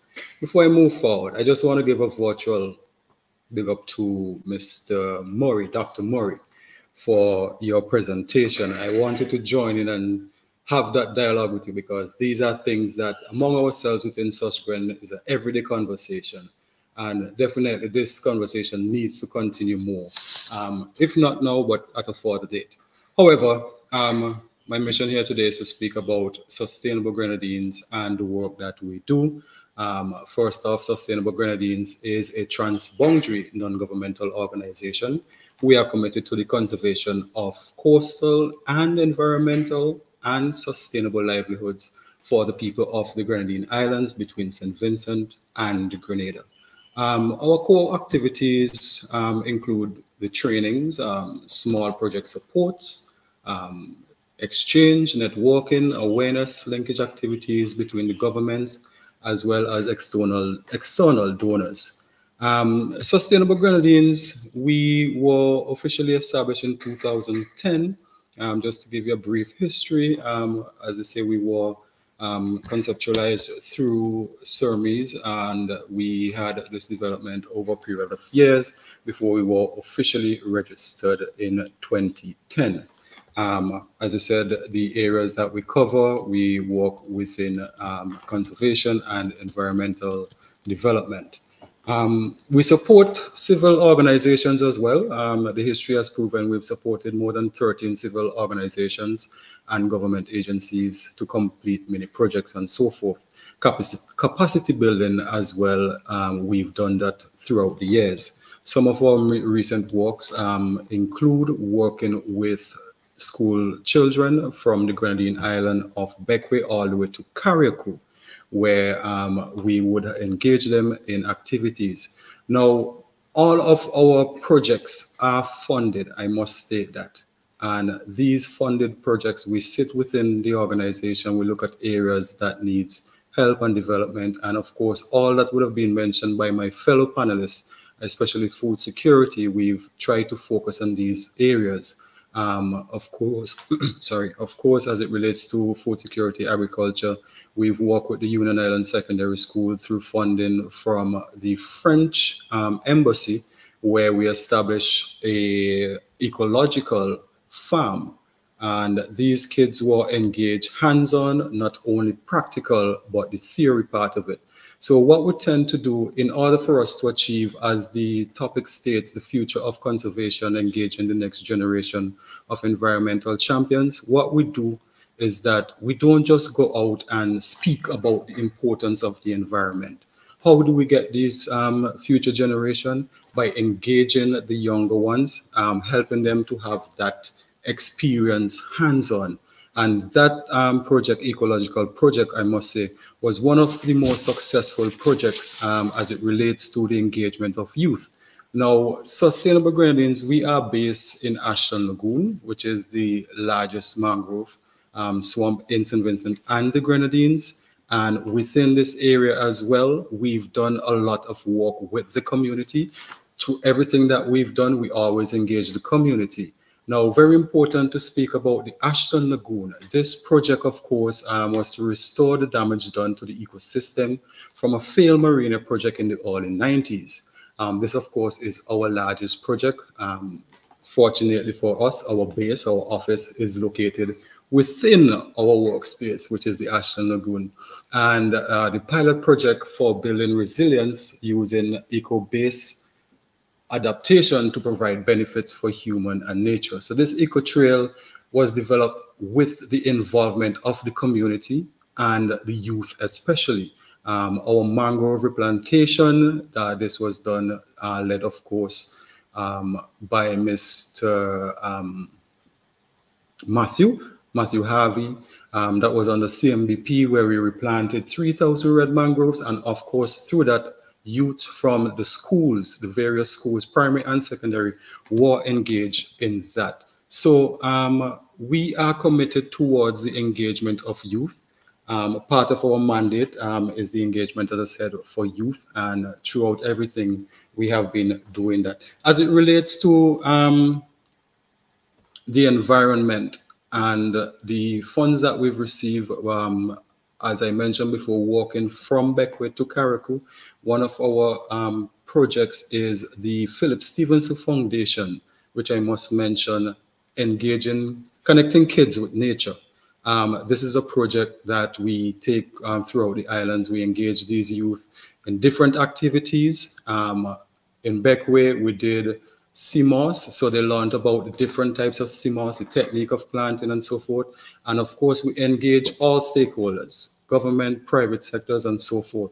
And these kids, at the end of each session, they're not only able to walk away with just the information, but they also walk away with the experience, which I think is very important if we are to get these youths engaged. Because myself, I'm not that old, but I'm not that young. But honestly, sometimes even reading information, you have all this compact information, and we know kids don't take the time to read. So we have to be more creative by getting them involved. Our social media platforms, we try to create as much content that are simplified, easy for them to understand. And of course, now that we've done that, we've realized that even the schools on Union Island, Beckwith, Carriacou, they reach out to us, hey, how can you guys help us out? How can we be engaged? We see you doing this. These are things that we would like to. And of course, to say through funding, we depend heavily on funding. So we have to sometimes brainstorm, how do we come up with this fund? So we have a lot of proposal writing, and it is a staff of 4 people.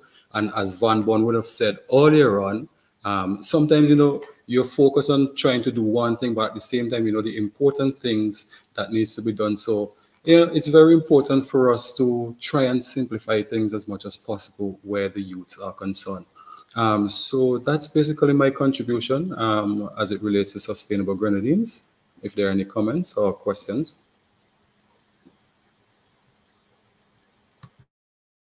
All right, thank you, Mr. Andrews. I'm looking at the, where did you go?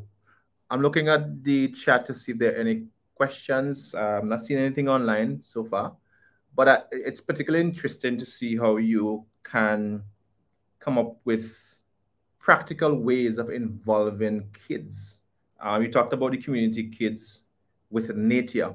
What has been some of the highlights that came out of that project, and what strategy did you use to engage youths? Because I know youths, they do not understand the technical terminologies and the jargons. What strategy did you employ in that particular project? Right, of course, as I mentioned before, it's all a matter of simplifying what you're doing when you're dealing with kids. You cannot go to these children with these large scientific terms. Of course, when they get at a later stage in secondary college, then they would adapt to and understand that. So the approach that we took is that we try to simplify our message as much as possible and give tangible benefits to these kids. So that, for instance, the Connecting Kids with Nature, they are engaged in snorkeling. So we don't just teach them how to snorkel, they receive their snorkeling gears. Right? Also very important, which I did not get to mention because of time, is our coral gardeners. We also have community researchers. These community researchers are locally trained young individuals. And the coral gardeners, especially very important to mention, these young people, they are now engaged after they were trained and as a form of employment, because now that the project is completed, you need the maintenance of the coral sites and so forth. These are the same young individuals who are now engaged, employed, and then, of course, walking around the community. Sometimes I hear little snippets of these young people talking among themselves. And once one is interested and it's something that they find fun, they will then pass the message on and others will become interested. So those are some of the strategies that we tend to use when we're trying to get youth involved with regards to this. Thank you, Audwin. There's a comment from Holly Bino. Congratulations on the amazing work you're doing with Susgren. I'm always so intrigued when I see your updates. So your social media campaigns are reaching very far. And there's another comment from another individual, which I'm not seeing now. Could you project that for me, please, Twanick? That one I've seen before. Could you project the other one? Mark John said, keep connecting the kids with nature and the environment because they are the future. Thank you so very much, Audwin. Thanks, Mark and Holly. And Augustine Ambrose said, very informative and engaging presentations. Thank you very much, Audwin. You're welcome. All right. All right, so I am very happy that you are engaged. Eddie James Adams said, very important and commendable practices, Mr. Andrews. I think the same could be done on the mainland if you retain the interest of at least 25% of these young people. We will be off to a good start. Congrats on the work in the Grenadines. Absolutely. So at this point, we're going to invite our last presenter for our first segment. And stick around because we have the panel discussion coming up. It's going to be insightful. It's going to be exciting. It's going to be so informative. So please stick around. At this moment, we would like to introduce Mr. Fitzgerald Providence. Mr. Providence is the director of the Forestry department, and he'll be presenting on the theme. Okay, there he is. He can tell you what he's presenting on. Welcome, Mr. Fitzgerald Providence.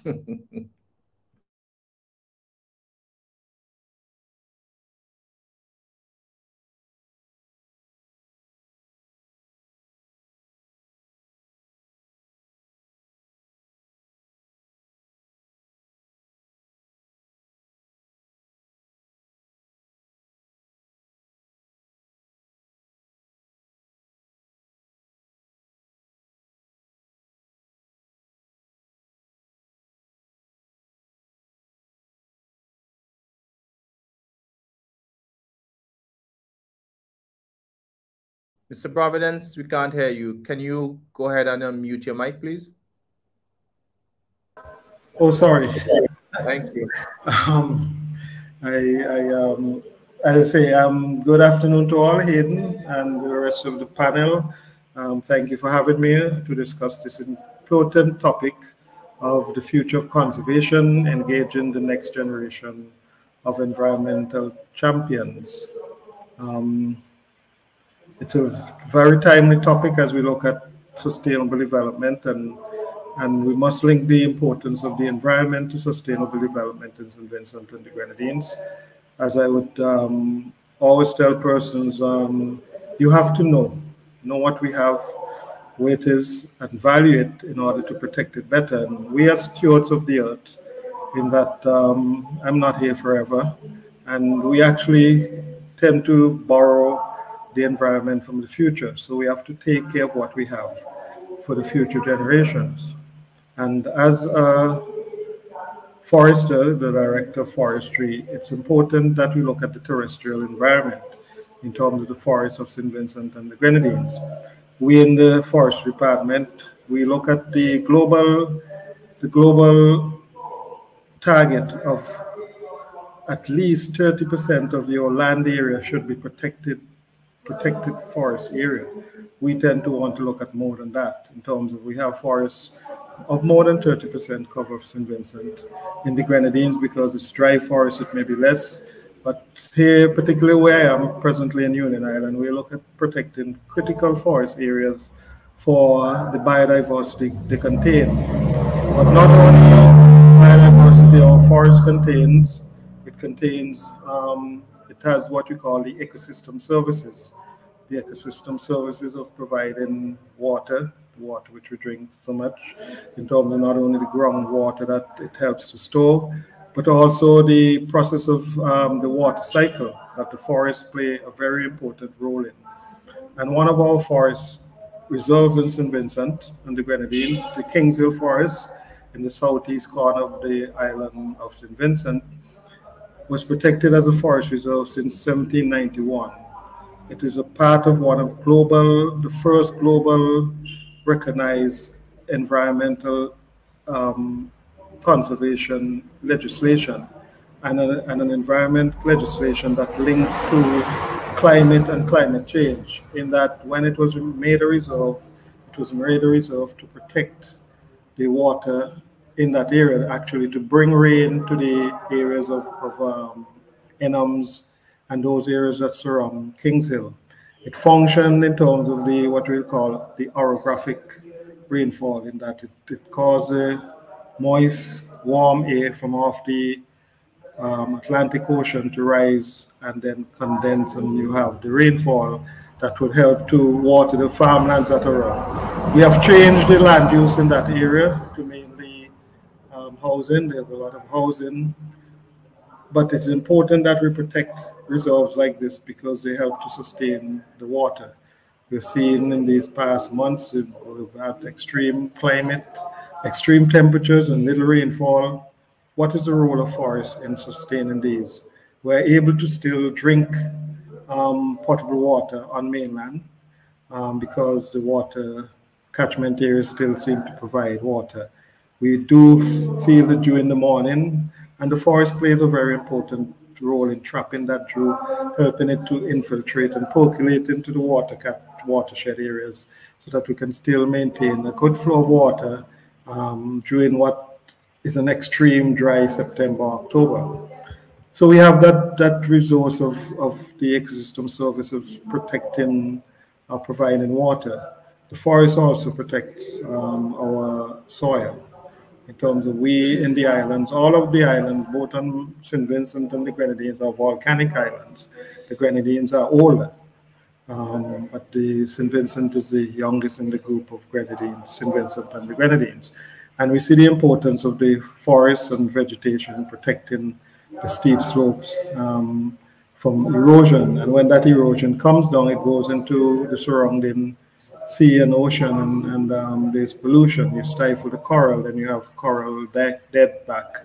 And if there's no coral, which is the pasture, the green area of the sea, where you have a lot of algae and presence of coral and life of the plants, of the fish. If the coral is dead, you don't have any fish. So it's important to see now where these things are linked to livelihoods. In terms of, we have the forest right now, we have the open season for hunting.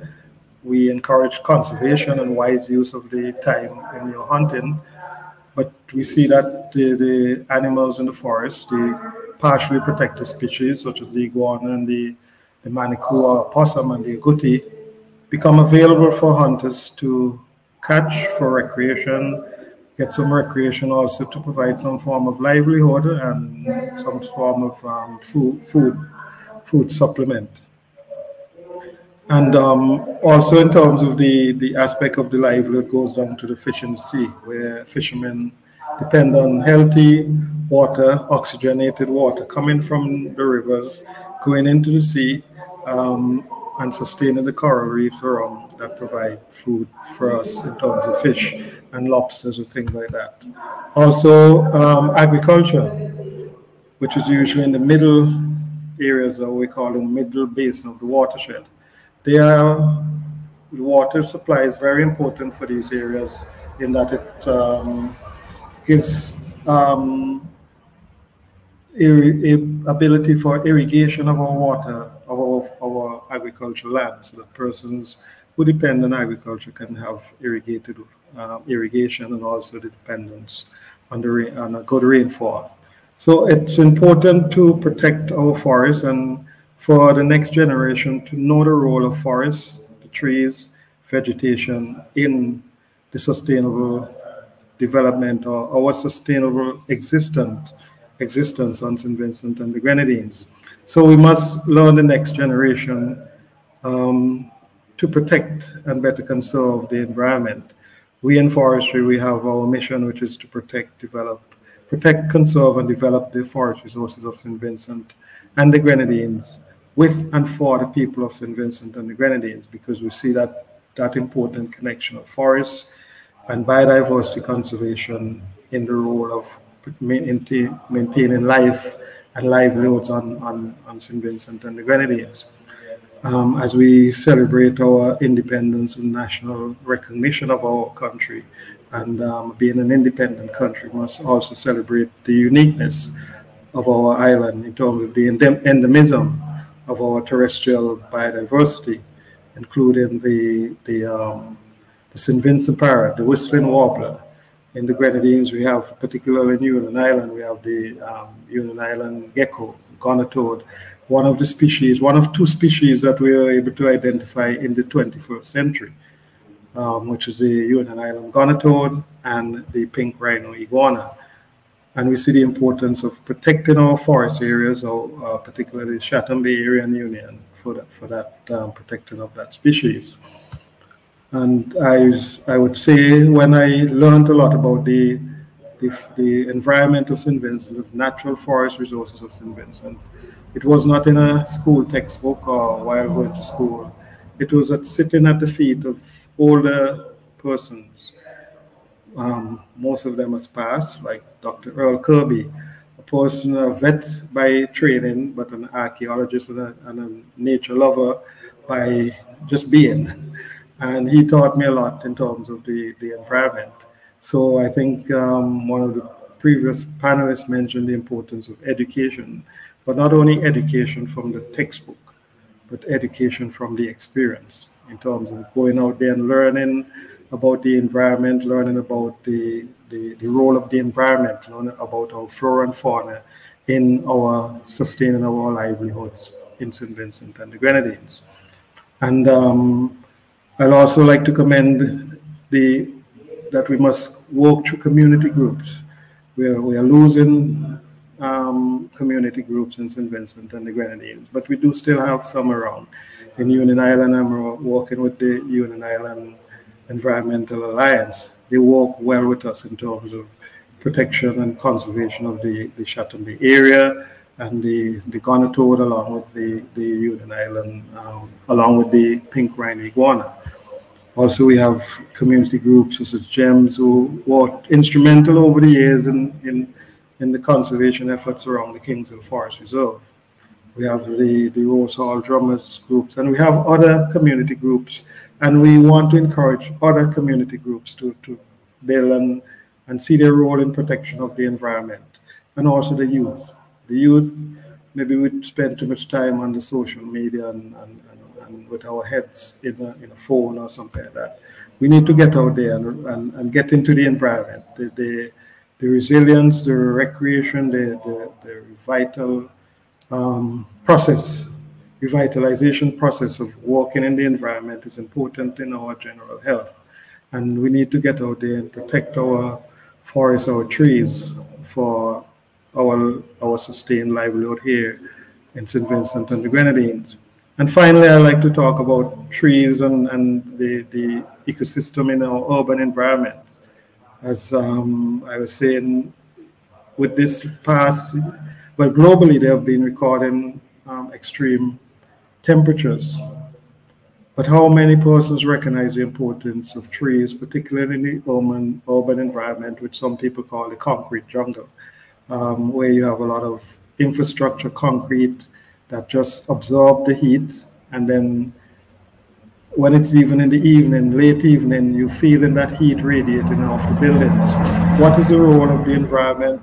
More trees, properly planted trees, to not only beautify our towns and villages, but to help to calm that heat from the extreme temperatures we've been having these days. So it's important for us to know what we have in terms of our biodiversity, our terrestrial and marine biodiversity, and also to recognize the role that they play in sustaining life and livelihood, and also the role they play in ensuring that we have future generations to enjoy these resources.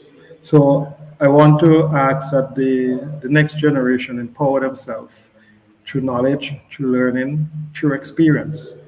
in terms of looking at our environment and protection for future generations. So thank you very much. Thank you very much, Mr. Providence. That was very comprehensive. And I must say that I'm a forest engineer because one of your environmental campaigns that you've had when I was a kid. There was this campaign about protecting the Amazona gildingi, and you guys came to our school, and I was so intrigued by the story, by nature, by what you were offering, what you were selling to me, that I bought it, and I pursued a career in forest engineering and environmental management. So it speaks to the importance of awareness and basically engaging the youth at a very young age. But you talked about the importance of not only traditional knowledge, but using the people who you can sit at their feet and learn. How important is storytelling in that regard? Storytelling is very important because I've learned a lot about the natural history of St. Vincent and the Grenadines by just listening to people. They may not tell the story like Bear Nancy's story, but they just tell the history, a history that cannot be written in books, but a history that passes through their experience. So we sit and we listen to them. Sometimes we like to go to Google for everything, but Google doesn't have everything. It doesn't have the real story, the real being there and learning and sitting at someone's feet, listening, taking time off to listen. We tend to rush through everything. Everything is like instant coffee these days. It's time we take time to relax and listen. And as the sheep, the ruminants taking their grass and they ruminate on it, we need to sit, ruminate, and build. And as I say, knowledge is the power to protect our environment. But greater than that is a love for the environment. You can have all the knowledge in the world, but if you don't love what you're doing or love the environment you're around, it doesn't make any sense knowing, because then you can't do what you want to do to protect it for future generations. So storytelling is very important. Absolutely. Thank you so much, Providence. Any questions from the live audience? I'm not seeing any right now, but thank you very much, Fitzgerald. And I hope you stick around to lend your voice to the noises as we create a shocking earthquake on environmental awareness today and in the future. Thank you so much. You're welcome. Thank you. All right, great. Thank you so very much for all of you who are still on the live. And Tonique is asking me whether we should have everybody from the panel on camera. Yes, I'd like everybody on the panel to be on camera. And I thank everybody who's watching so far. Please share the live and please leave your comments and your questions so we can have an engaging evening. So at this point, I'd like to invite all of the panelists to come on. I'm going to call the names. Feel free to join the video platform. All right, so we have, first of all, Mr. Allanson Cruickshank. He is an environmental consultant. We also have Mr. Audwin Andrews, who is representing Sustainable Grenadines Incorporated. Ms. Delight Ollivierre from the Fisheries Division. Ms. Deona Nero from the Caribbean Youth Environmental Network, SVG chapter, and Mrs. Aria Laidlow Ferdinand, who's a consultant and lecturer at the SVGCC, and she has brought with her some students. Welcome. And finally, but by no means least, Mr. Jeremy Searles from the Fisheries Division. Welcome to the panel discussion. Oh, there you are, all of you. Okay, very well. So we have had quite a bit of discussion this morning, presentation this morning, on a wide array of topics. First of all, one of the things that jumped out at me was the importance of youth empowerment, mentorship, and internship. How do we incite and excite young people to be part of the environmental movement? Also, how do we incorporate technology and innovation, AI, GPT, and all these applications to environmental conservation and communication? Also, how do we include environmental matters in our school's curriculum? And also, we are good at writing beautiful technical papers, and we are bad at communicating them to the relevant audience. How important it is to make sure that there's enough budget in your projects to focus on environmental education awareness. And I have had the experience where projects would just tag on at 20% for communication and awareness and 80% for practical, which might make sense, application in the field. But we have seen too many technical reports. I am tired of reviewing them. I'm tired of writing them.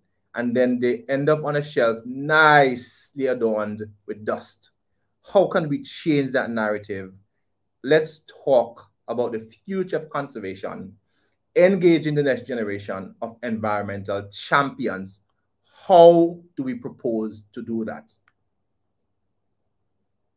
If you're not gonna start, I want to call names, okay? And I'm happy that students, Allanson, I'll go first, Hayden. Okay.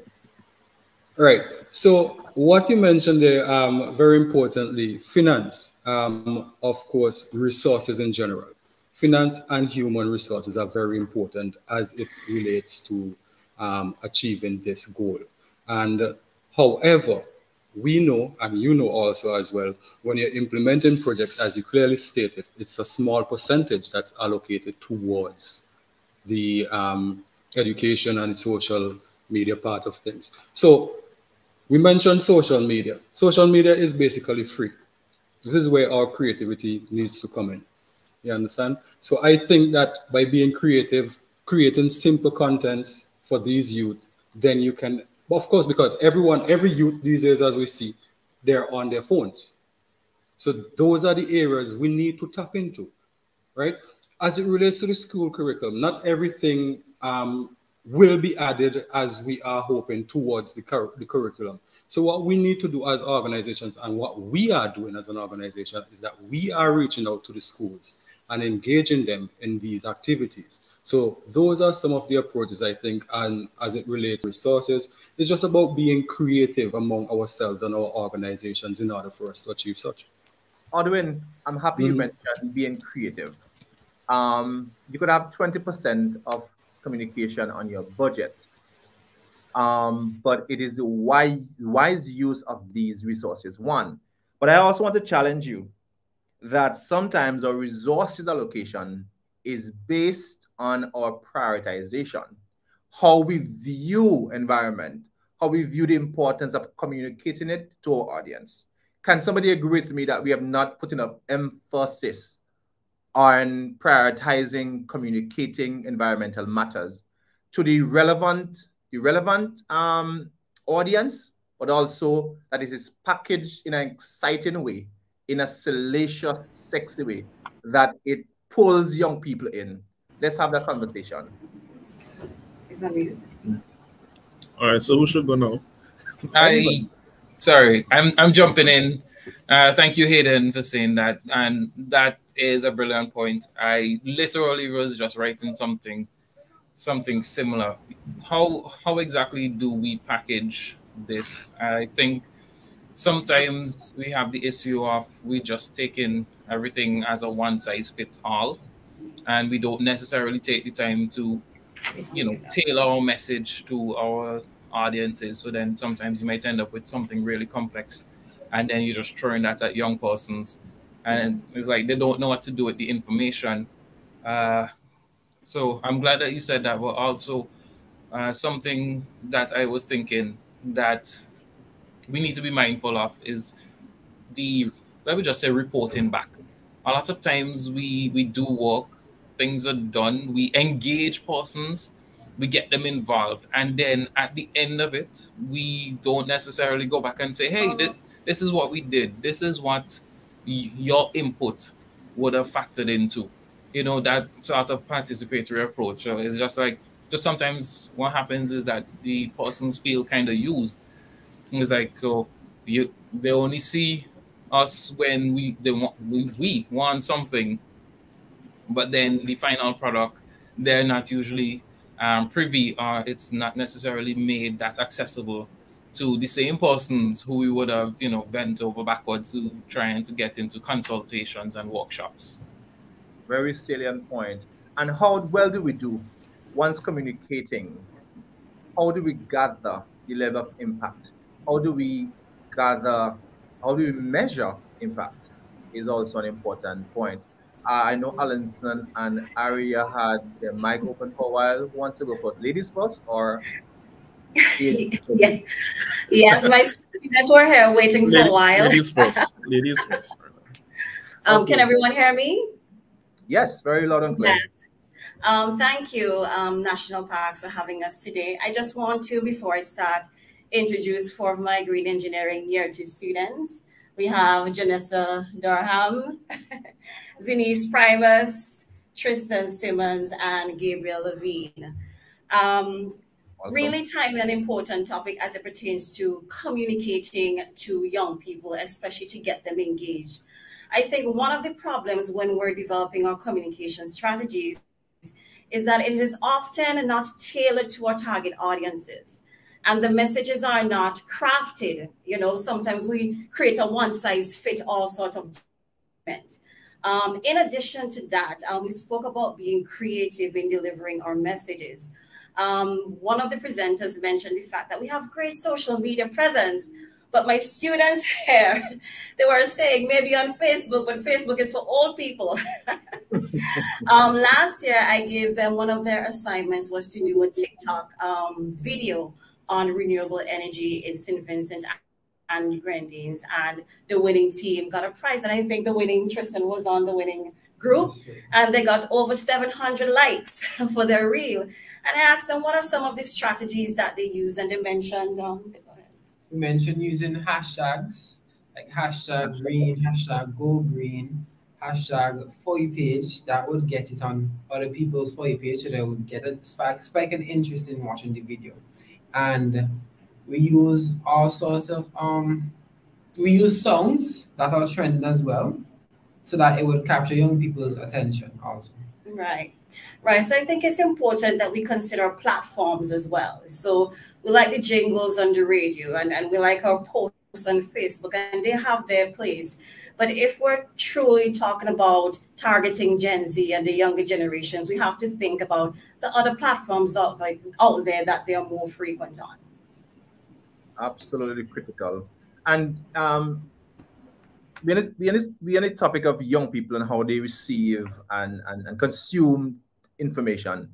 Could you talk to us about how you like to see your information packaged? Apart from how it's shared and promoted, what is your preference for packaging? Question to the students?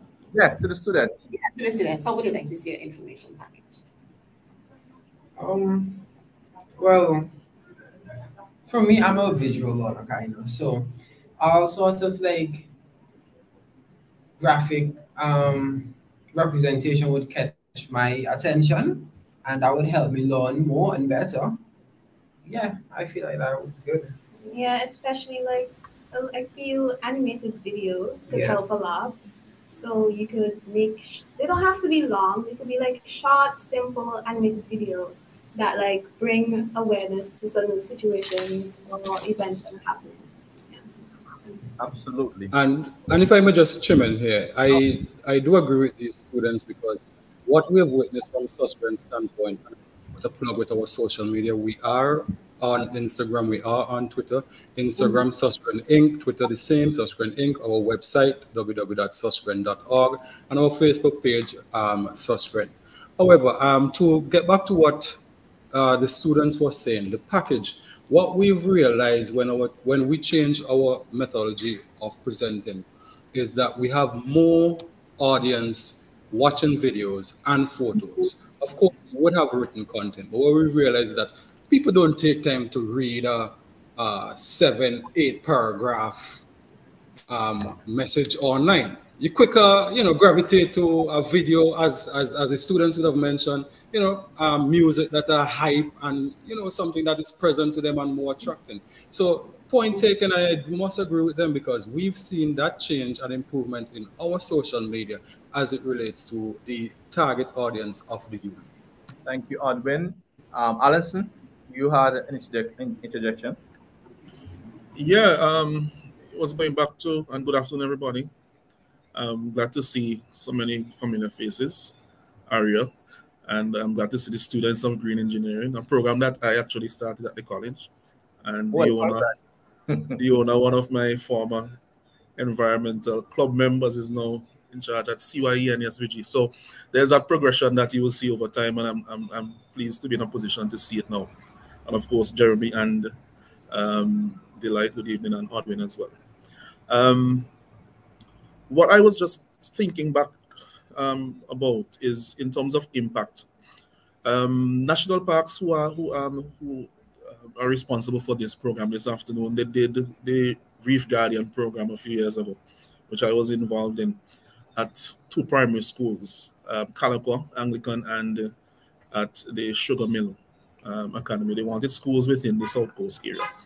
And one of the things that stood out to me was that we had so many projects within that project in which the students were intimately involved. One was on the lionfish, and one was focused on cleaning up the area around the primary school at Calico, including that little ravine that runs down past the fisheries area in that location.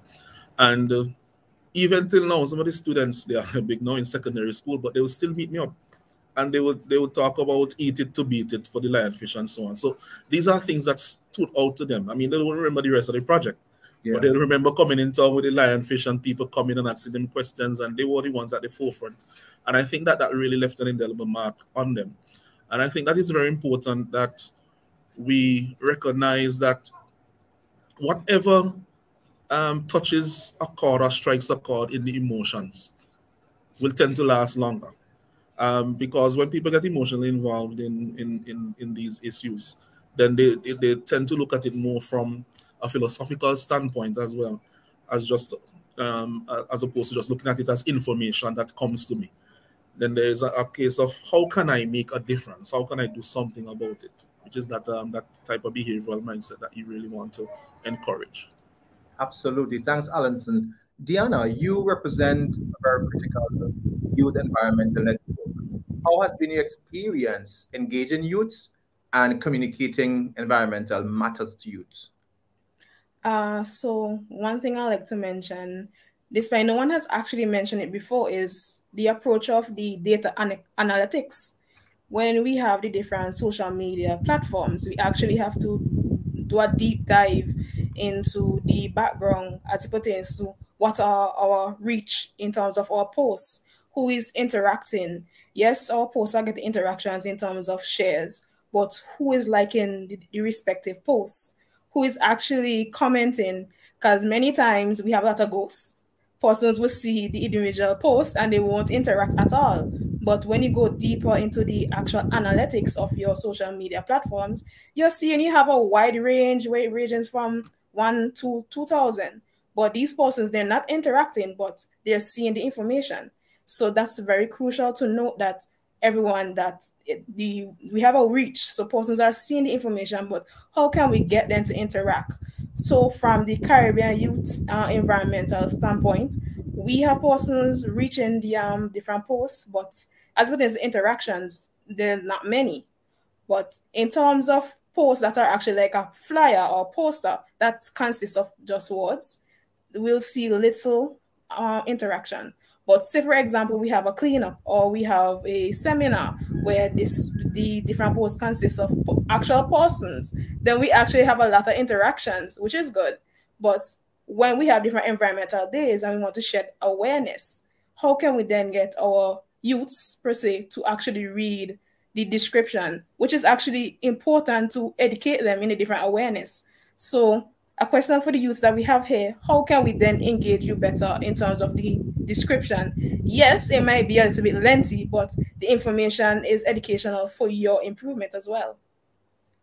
Very good point, Deona. But the youth said they wanted to be catchy, snappy, visual, video, short, punchy. So we have to listen to the youths and what they are trending towards. Because if you're producing material that are lengthy and they are not attractive, it would just be one other thing that we post on our social media that has no hit whatsoever. So yes, I understand there's a place for the lengthy information, but there's also a place for the snaps and the shots and so on. No, there's a strategy to that, and if the youth may probably agree with this, the hashtags and the acts and so forth. Now, you may have, for instance, a short video, right? Speaking about the importance of mangrove. Let's make it 30 seconds. However, you create a link now because you've already drawn the attention with that short video. Now they want more. This is where now you use the social media, however you want to call it. Analytic. Do you understand well? Right. So you create that, you put the link below, and then they have all the information there. So the first step is to attract them. Use the short video, short clips, pique their interest, then they will find those links for further information. Great points, guys. Delight. Yes. So great point, Audwin. I just want to build on that. What I realize in my personal social media use is that when it comes to words and descriptions, I find it really catchy when the captions are actually on so if it's a reel, it's actually on the reel. So like you're doing a voiceover, so whatever the content may be, you could engage that way. So not having the words and the text in the caption, but actually on the video or actually saying it as the video is going on. That's something that I find really works. And since we're on the topic of social media, I realize that it in and of itself could be an entire job. Like managing all these different content, timing for posting it, organizing the content. It is almost a full-time job. So perhaps we could look at having persons delegated, like responsible for doing that, because by itself, it can take up a lot of time. And learning how to like tailor these posts to the right audience, and especially when you're communicating projects, like big government projects, sometimes that is something that could be a bit overwhelming. But by having somebody delegated to do that, it could help. Absolutely. And especially if that person is a young person, you could capitalize, tap in on that potential. Great points, guys. I want to raise the issue of innovation and using AI technology in pulling young people. There was a project that was funded by the Caribbean Biodiversity Fund, and it focused on mangrove restoration in Kingston, Jamaica. And they had the use of drones to monitor the area. And I asked them, why did you introduce drones? They said, to pull the young people.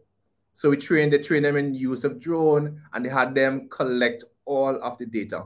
How important it is to have tech and innovation in the space of building the capacity, engaging the next generation in environmental matters. Aria, your youths are there. Feel free to use this space. And anybody else who wants to go.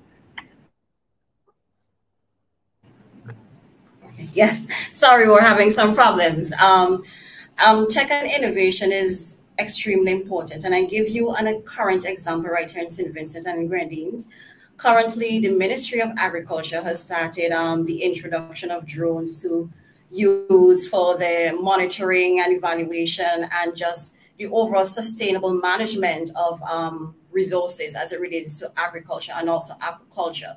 And I've had the pleasure of interacting with the individuals who are part of the training, and they were so enthused and they were so motivated to see that, this technology can be used to give a wider scope and a wider understanding to make their jobs more easy and more science-based in terms of, decision making. Just imagine bringing more of that high technology within the classroom. Now, with green engineering, the course is all about innovation and technology, especially in Unit 2 as the students go along. One of their tasks is to develop an SB that is innovative and that helps to solve an environmental and engineering problem. And we look at different ways in which you can incorporate renewables and so forth within designs in solving problems across St. Vincent and Grenadines. But one of the biggest challenges is to have resources to make these things a bit more tangible for the students. And I just want to get the ideas of how important it is to bring innovation and technology for you and to assist you in assimilating some of this information. Absolutely. Mark John said we need to create innovative strategies to capture the target audience, especially our young generation. Who else agree and want to speak on that matter? Well, I believe Aria was prompting some of our students to give some input, since they're really the... So they're behaving shy. I'll defer to the younger ones. Yes. How can we stimulate you with tech? What kind of tech do you require to draw you? What kind of technology do you require to draw you in?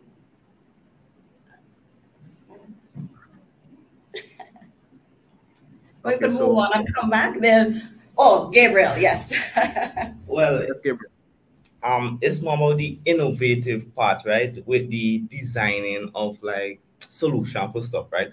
So instead of like get the technology, right? So what about like we have little competitions, right, in the school, right? Engaging the youths them to solve problems outside of actual schoolwork for marks to push the drive now. You understand what I mean? Yeah. I absolutely understand what you're saying, and I endorse that. How important do you think it is to have you in the planning process? Because if you have all these ideas, all these innovative techniques, how important is to have you sit down in these planning sessions? Don't be shy, Jessica.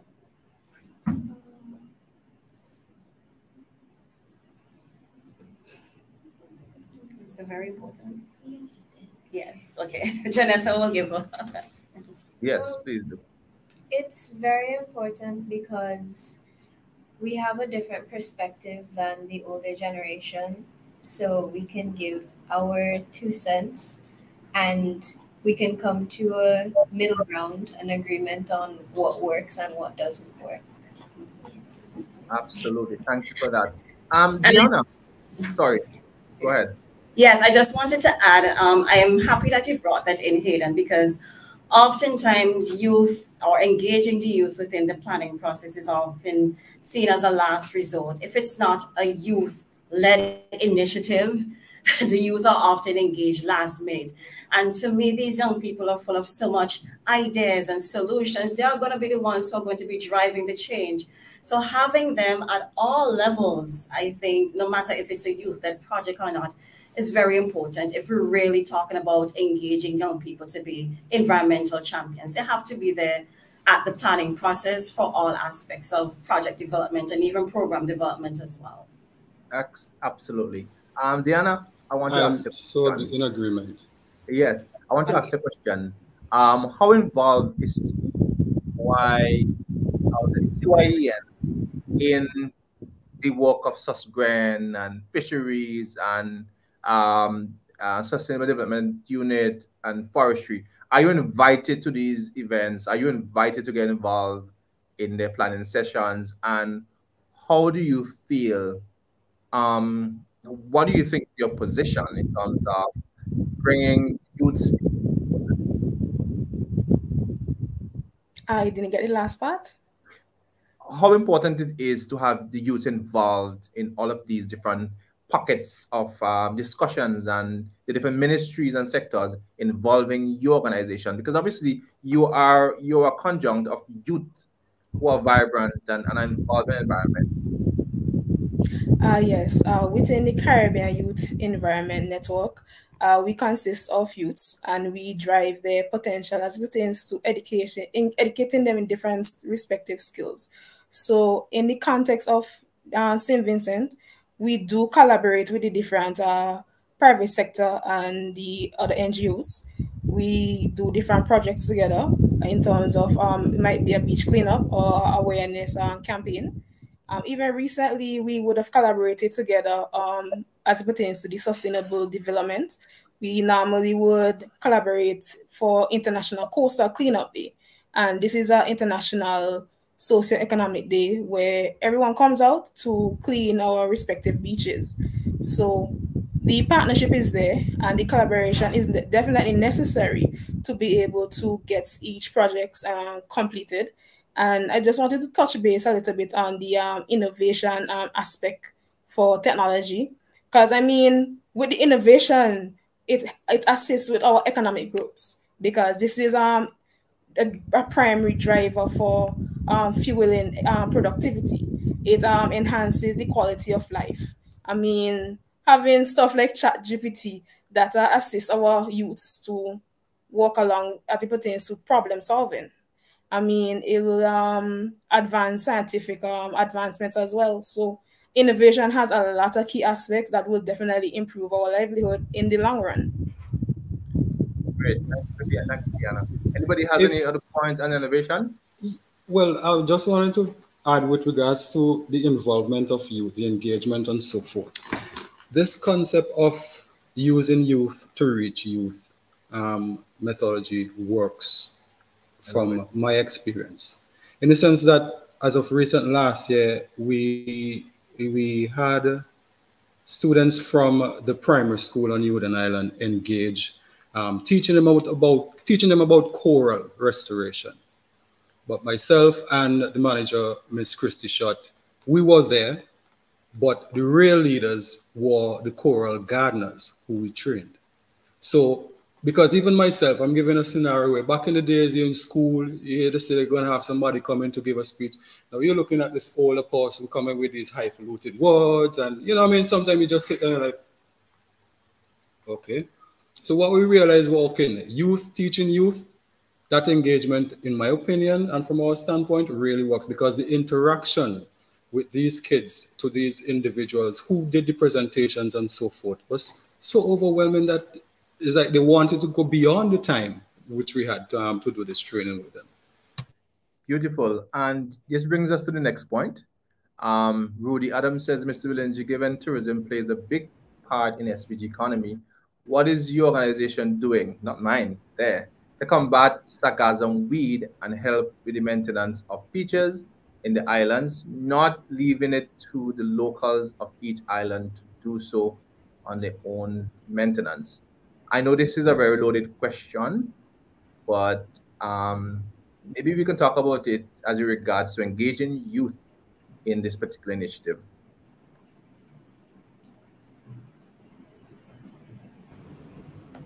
Okay.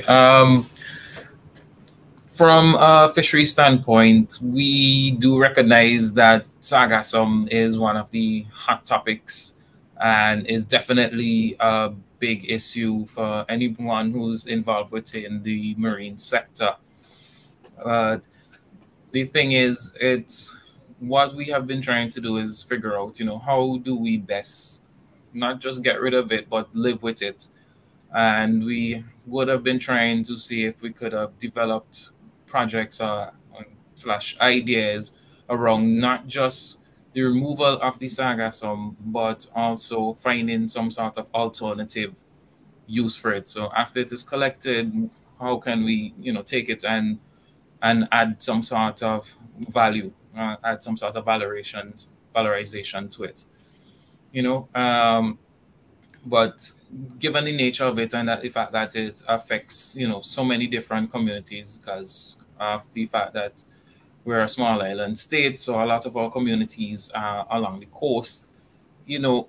One of the things that we're very cognizant of is always to involve the communities in the different areas and, see if we could try and tailor approaches for, different areas, because what might work for, let's say, those in the north windward of mainland St. Vincent and Grenadines you know, would not necessarily work for those in Bequia and Union Island. Thanks, Jeremy. Any other comments on that before I jump to the next point? Okay, so I'm jumping. That brings us back to a few things that Aria mentioned about resource mobilization. How do we see the importance of resource, but how important it is to figure out financing mechanism for these sort of projects? Not only the sargassum, because that, of course, has such a wide gambit that we can think about. I mean, there are so many applications that are possible with sargassum, from building of shoe sole to plates, to fuel, and so many other applications. Yeah, bricks, paper. It's paper. Extensive list. Correct. There's an extensive list of things that we can do with sargassum. But let's talk about the resource mobilization aspect of it. Where can we find financing for these kind of projects? And I want to preface this by saying that the Caribbean Biodiversity Fund has resources under a project that is now being pioneered, advancing circular economy. That particularly will look at use of existing materials that we can use to either repair, recycle, refurbish, and even look at the use of sargassum as a potential resource for alternative use and alternative livelihoods. So let's talk about that for 2 minutes, and then we'll jump into empowering of youths. Holly Biner said, empower the youths by enabling and activating their autonomy. And I think this is a very valiant point, because Audwin said, use the youths to reach the youths. But first of all, the first youth must be empowered. The floor is open.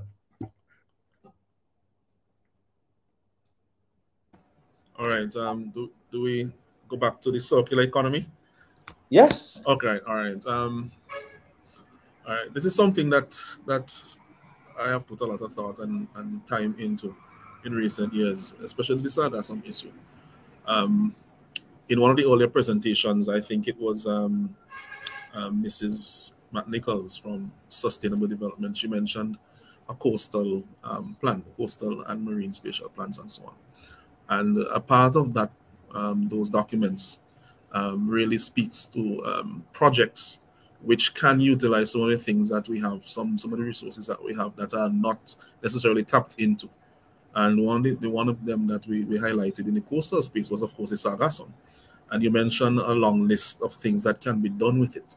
I think one of the things that I can propose is that at a larger scale, not necessarily through the funding for the small scale use, but at a larger scale, maybe some of the things that can be considered would be to have persons bring in business plans that can be financed, whether from government or an NGO, maybe from a multilateral funding agency, business plans that address these issues, using things like sargassum to develop some form of business that will not necessarily only provide a livelihood for the person who has developed it, but other persons in the neighboring communities and so on.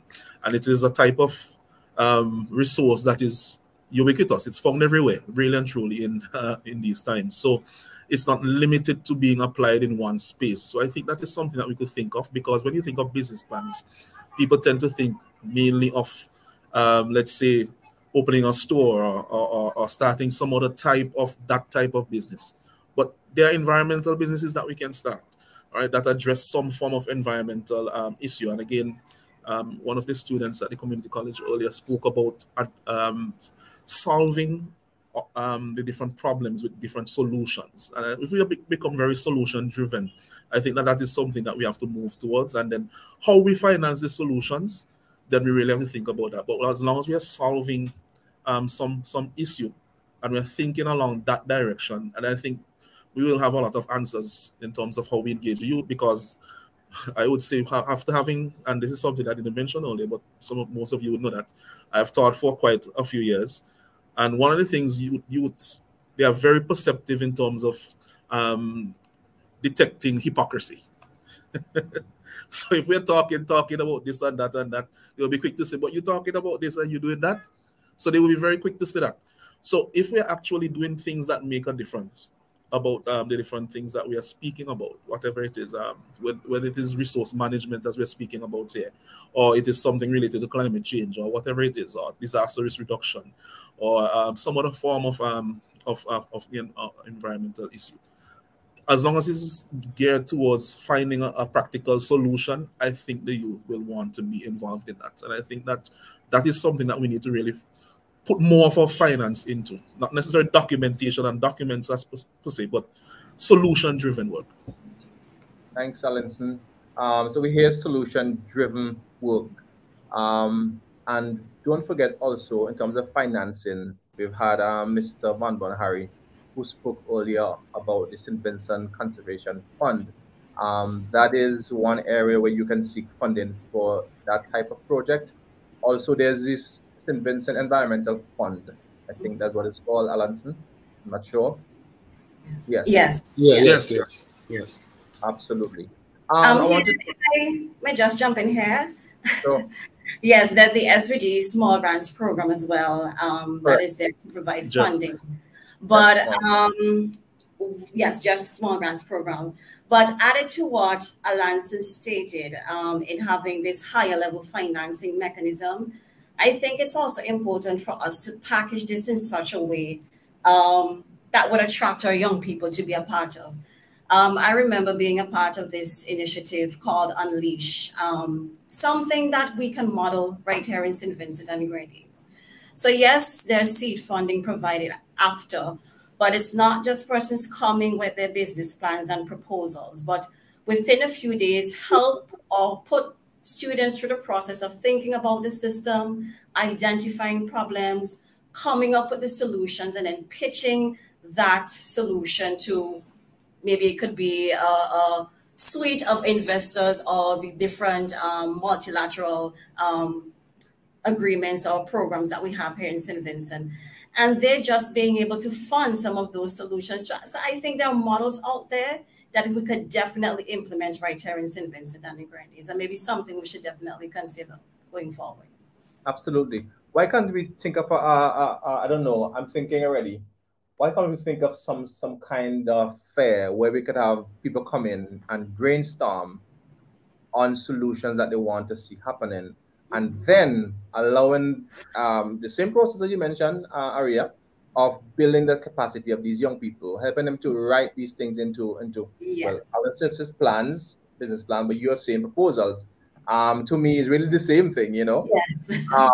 But we have to think about those things, Aria. When we do our knowledge fairs and our career fairs, we need to have a side event that looks at brainstorming and solution-driven sort of approaches, and see how we can have these ideas built into concepts and then proposals, and hopefully we can get these things funded.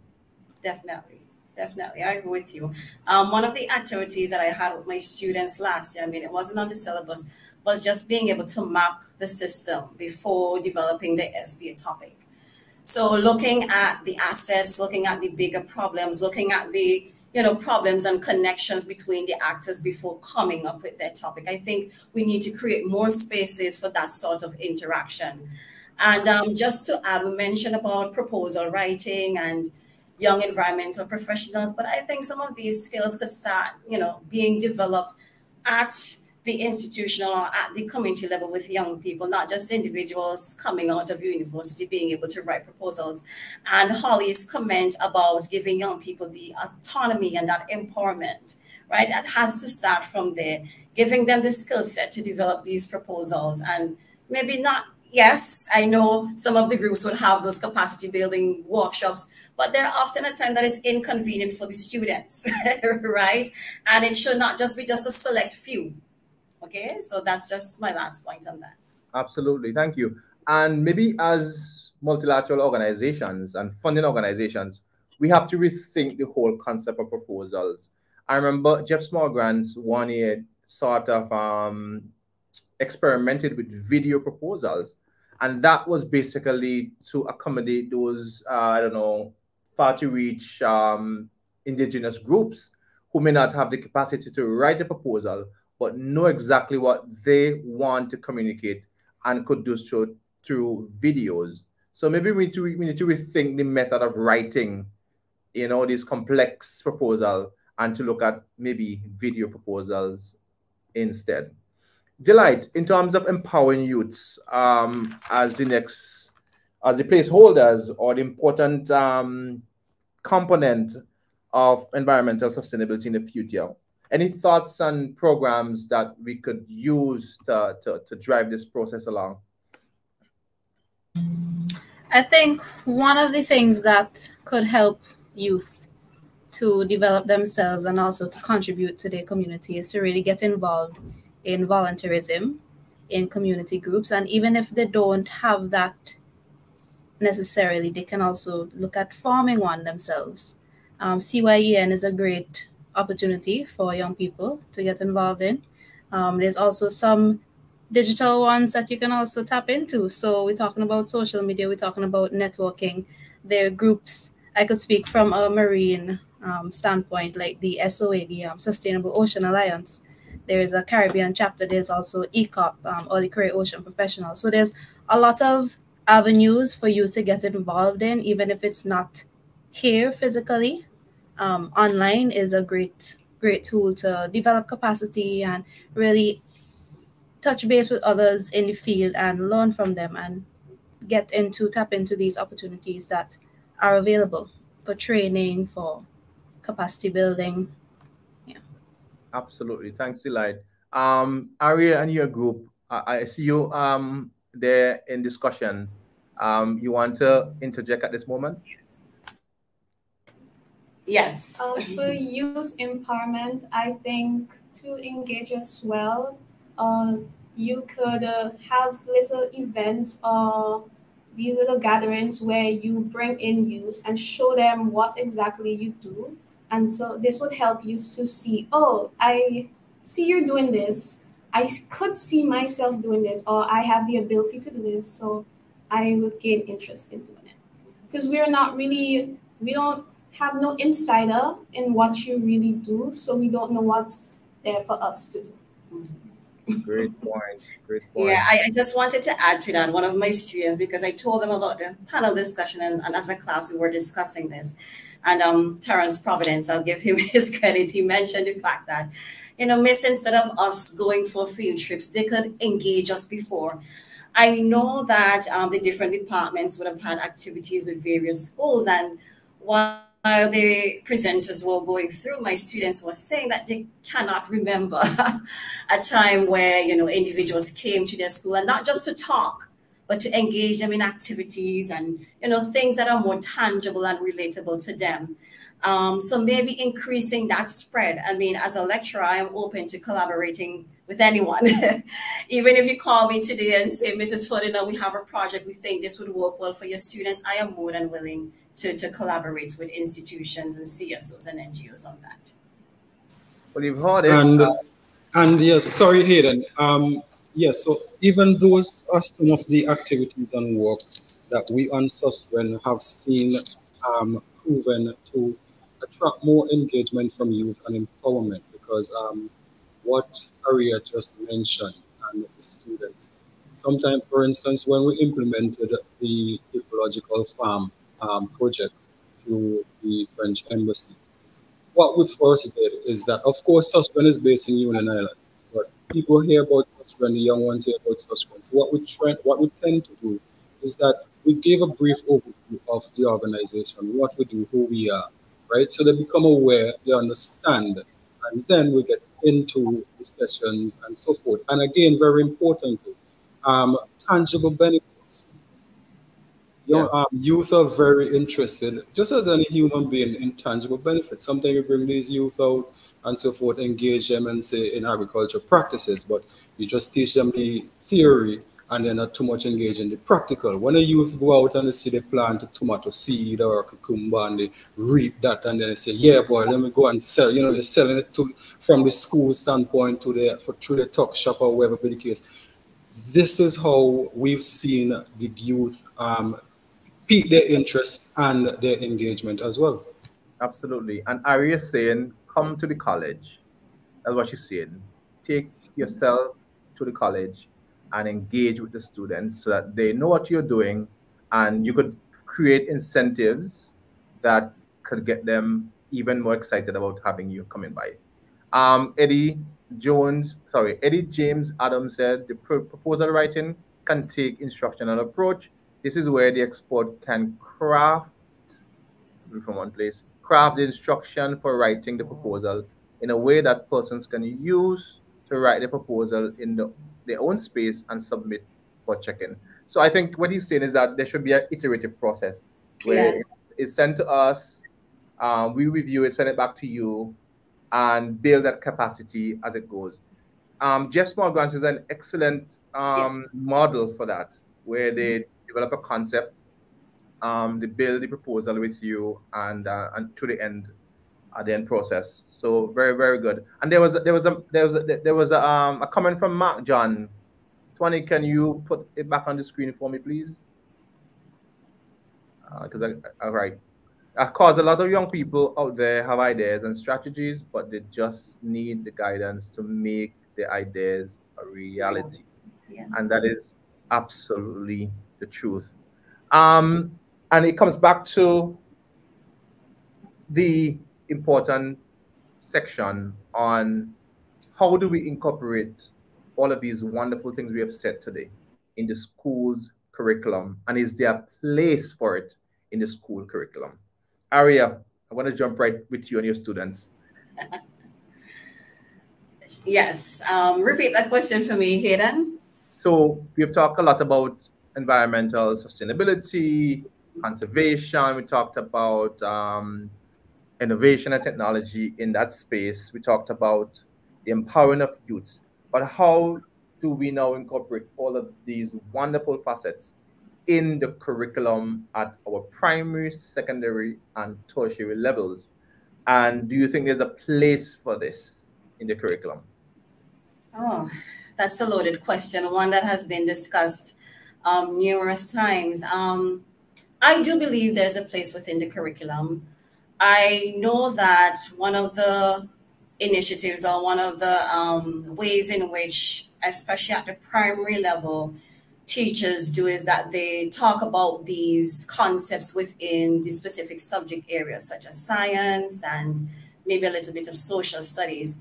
But I propose we can go further than that. I remember at the primary level, we had this program, the DARE program, Drug Abuse Resistance Education Program it was. And every Friday, officers would come in and we had these activity books and would go through the different terminologies, go through some acting and dramatizing, and went out in the field and understand, you know, the different types of drugs, things that you could do to resist peer pressure and so forth.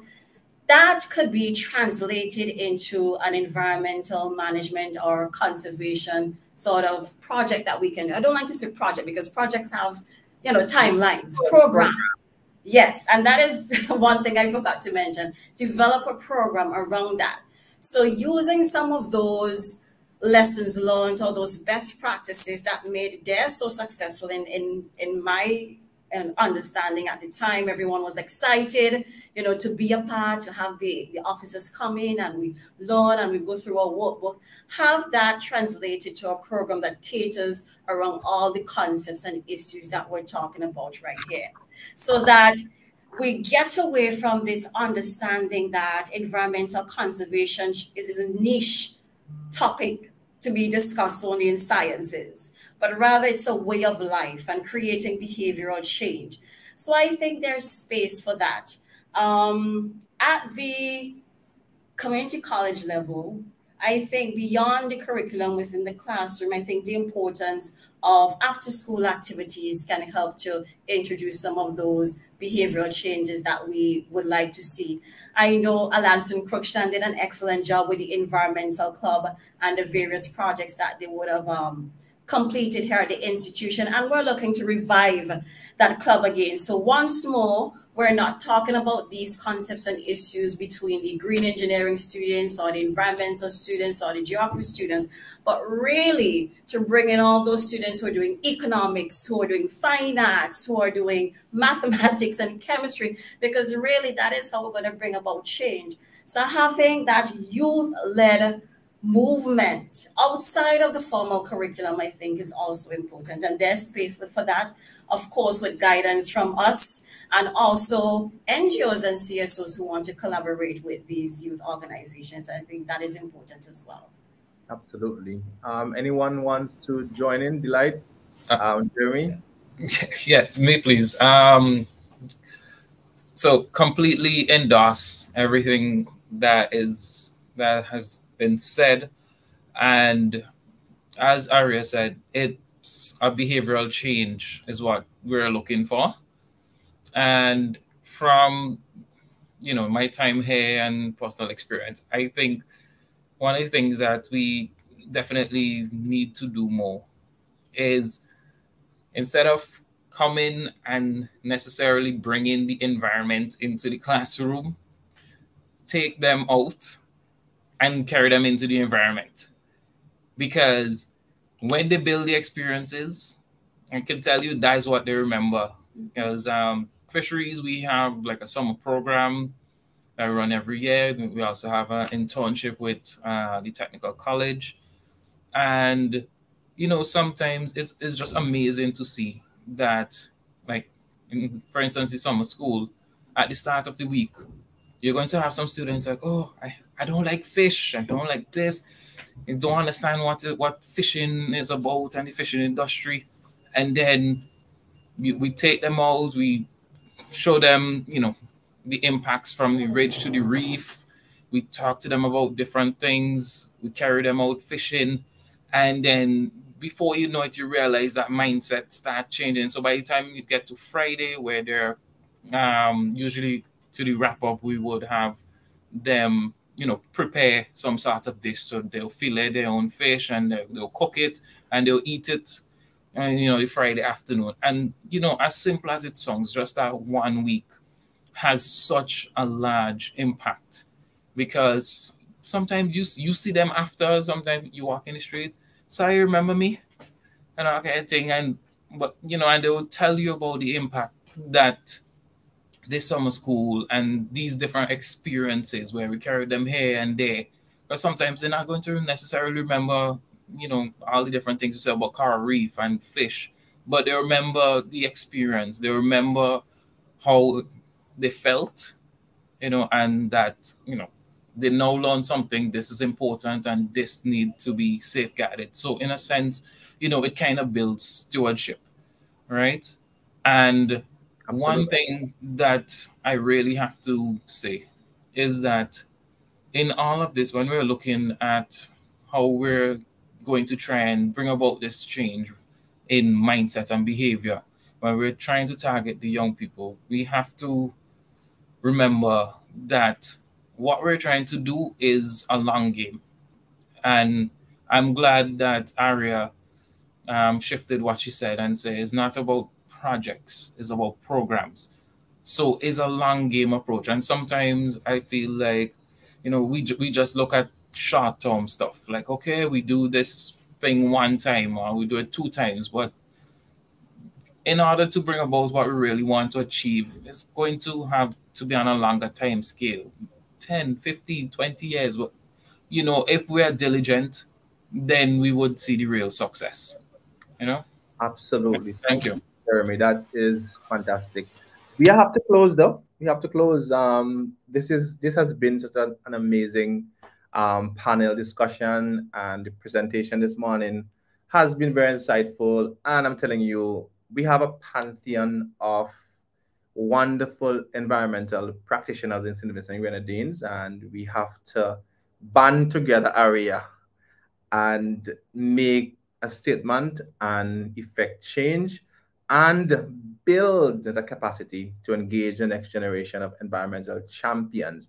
I'm so happy to have all of you here, and especially having these students from the SVG Community College. It has been fantastic.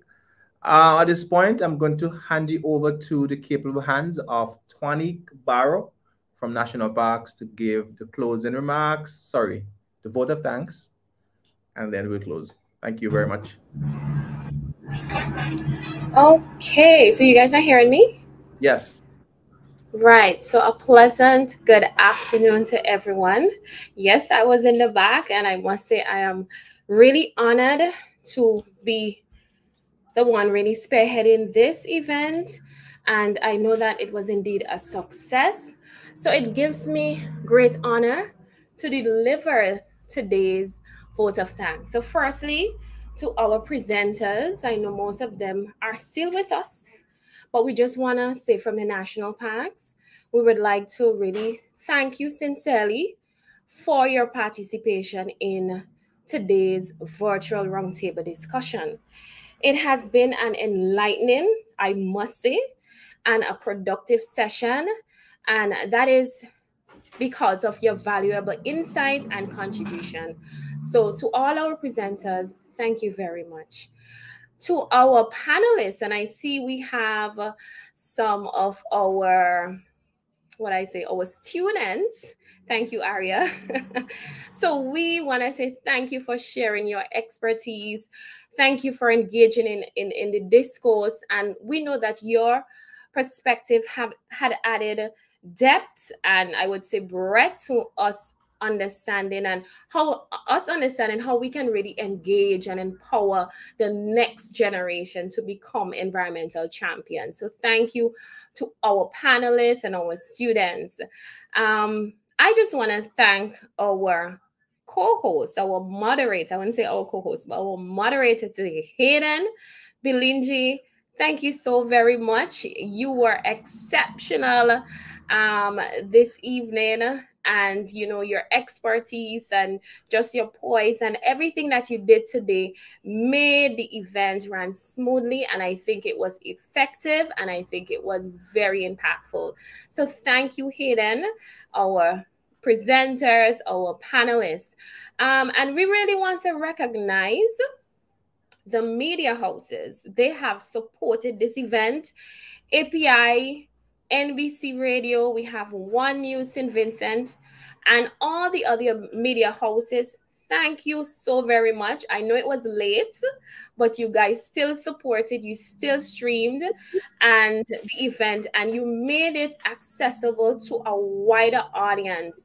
And that is what we need, because there's so many people that need to hear this. We saw the interaction on Facebook and on YouTube, and we realized people want to hear the information, but sometimes it's just not accessible. So thank you to our media houses for your support, and they have been supporting national parks over the year, and we're honored to have you this evening. And finally, a big thank you to our audience. Thank you to those on Facebook. Thank you to those on YouTube for your active participation. We had a lot of questions. We had, ideas. We had suggestions. Thank you so very much. Your presence and your engagement have been instrumental in creating a dynamic and informative event. So I must say thank you to our audience. And, as I close this evening, well, the vote of thanks, that is, we hope that this event, because we had some objectives, and we hope that we were truly able to inspire and empower and even mobilize the next generation to lead. We don't want them just to participate, but now they need to become leaders. So we want them to lead in environmental sustainability efforts, not only for the stakeholders, but also what we want them to become. We want them to become future environmental champions and advocates. And I think if we were able to do that today, then Hayden, we were successful. We were successful. So we thank you. We would, on behalf of National Parks, we thank you, and all the other agencies. We really, truly thank you. And we look forward to have more enlightening sessions in the future. Trust me, this is not the last time you will hear me calling. And I know I have a good team of young people, and I have a good team of the experts that we can definitely continue this discourse, and we can have more students participating. And I heard that, they would want us to come to their schools, or take them even into our field of work in the environment. And we are looking forward to, I love it, that is my passion. So I am happy that I heard some of these coming out from our discussion. And this event was part of our National Parks month of activities. Most persons would have seen our flyers. Most persons would have seen our activities, and we have numerous activities that we have been doing throughout the month. Wait, let me see if I can get it on the screen for persons to see. Yes. So we had a packed month of activities, but we have some activities remaining. We have our Appreciation Day, which is on Monday for our staff. We do have a plant sale from the 25th to the 30th. All our plant lovers, and even if we have students who are plant lovers as well, you can come to the Botanical Garden from the 25th to the 30th, and you'll be able to get some of your plants and keep them in your home, because we know how important trees and plants are for the environment and also for us as humans. On the 29th is National Parks Free Entrance Day, where we invite persons to go out, visit our parks, and you can enter for free.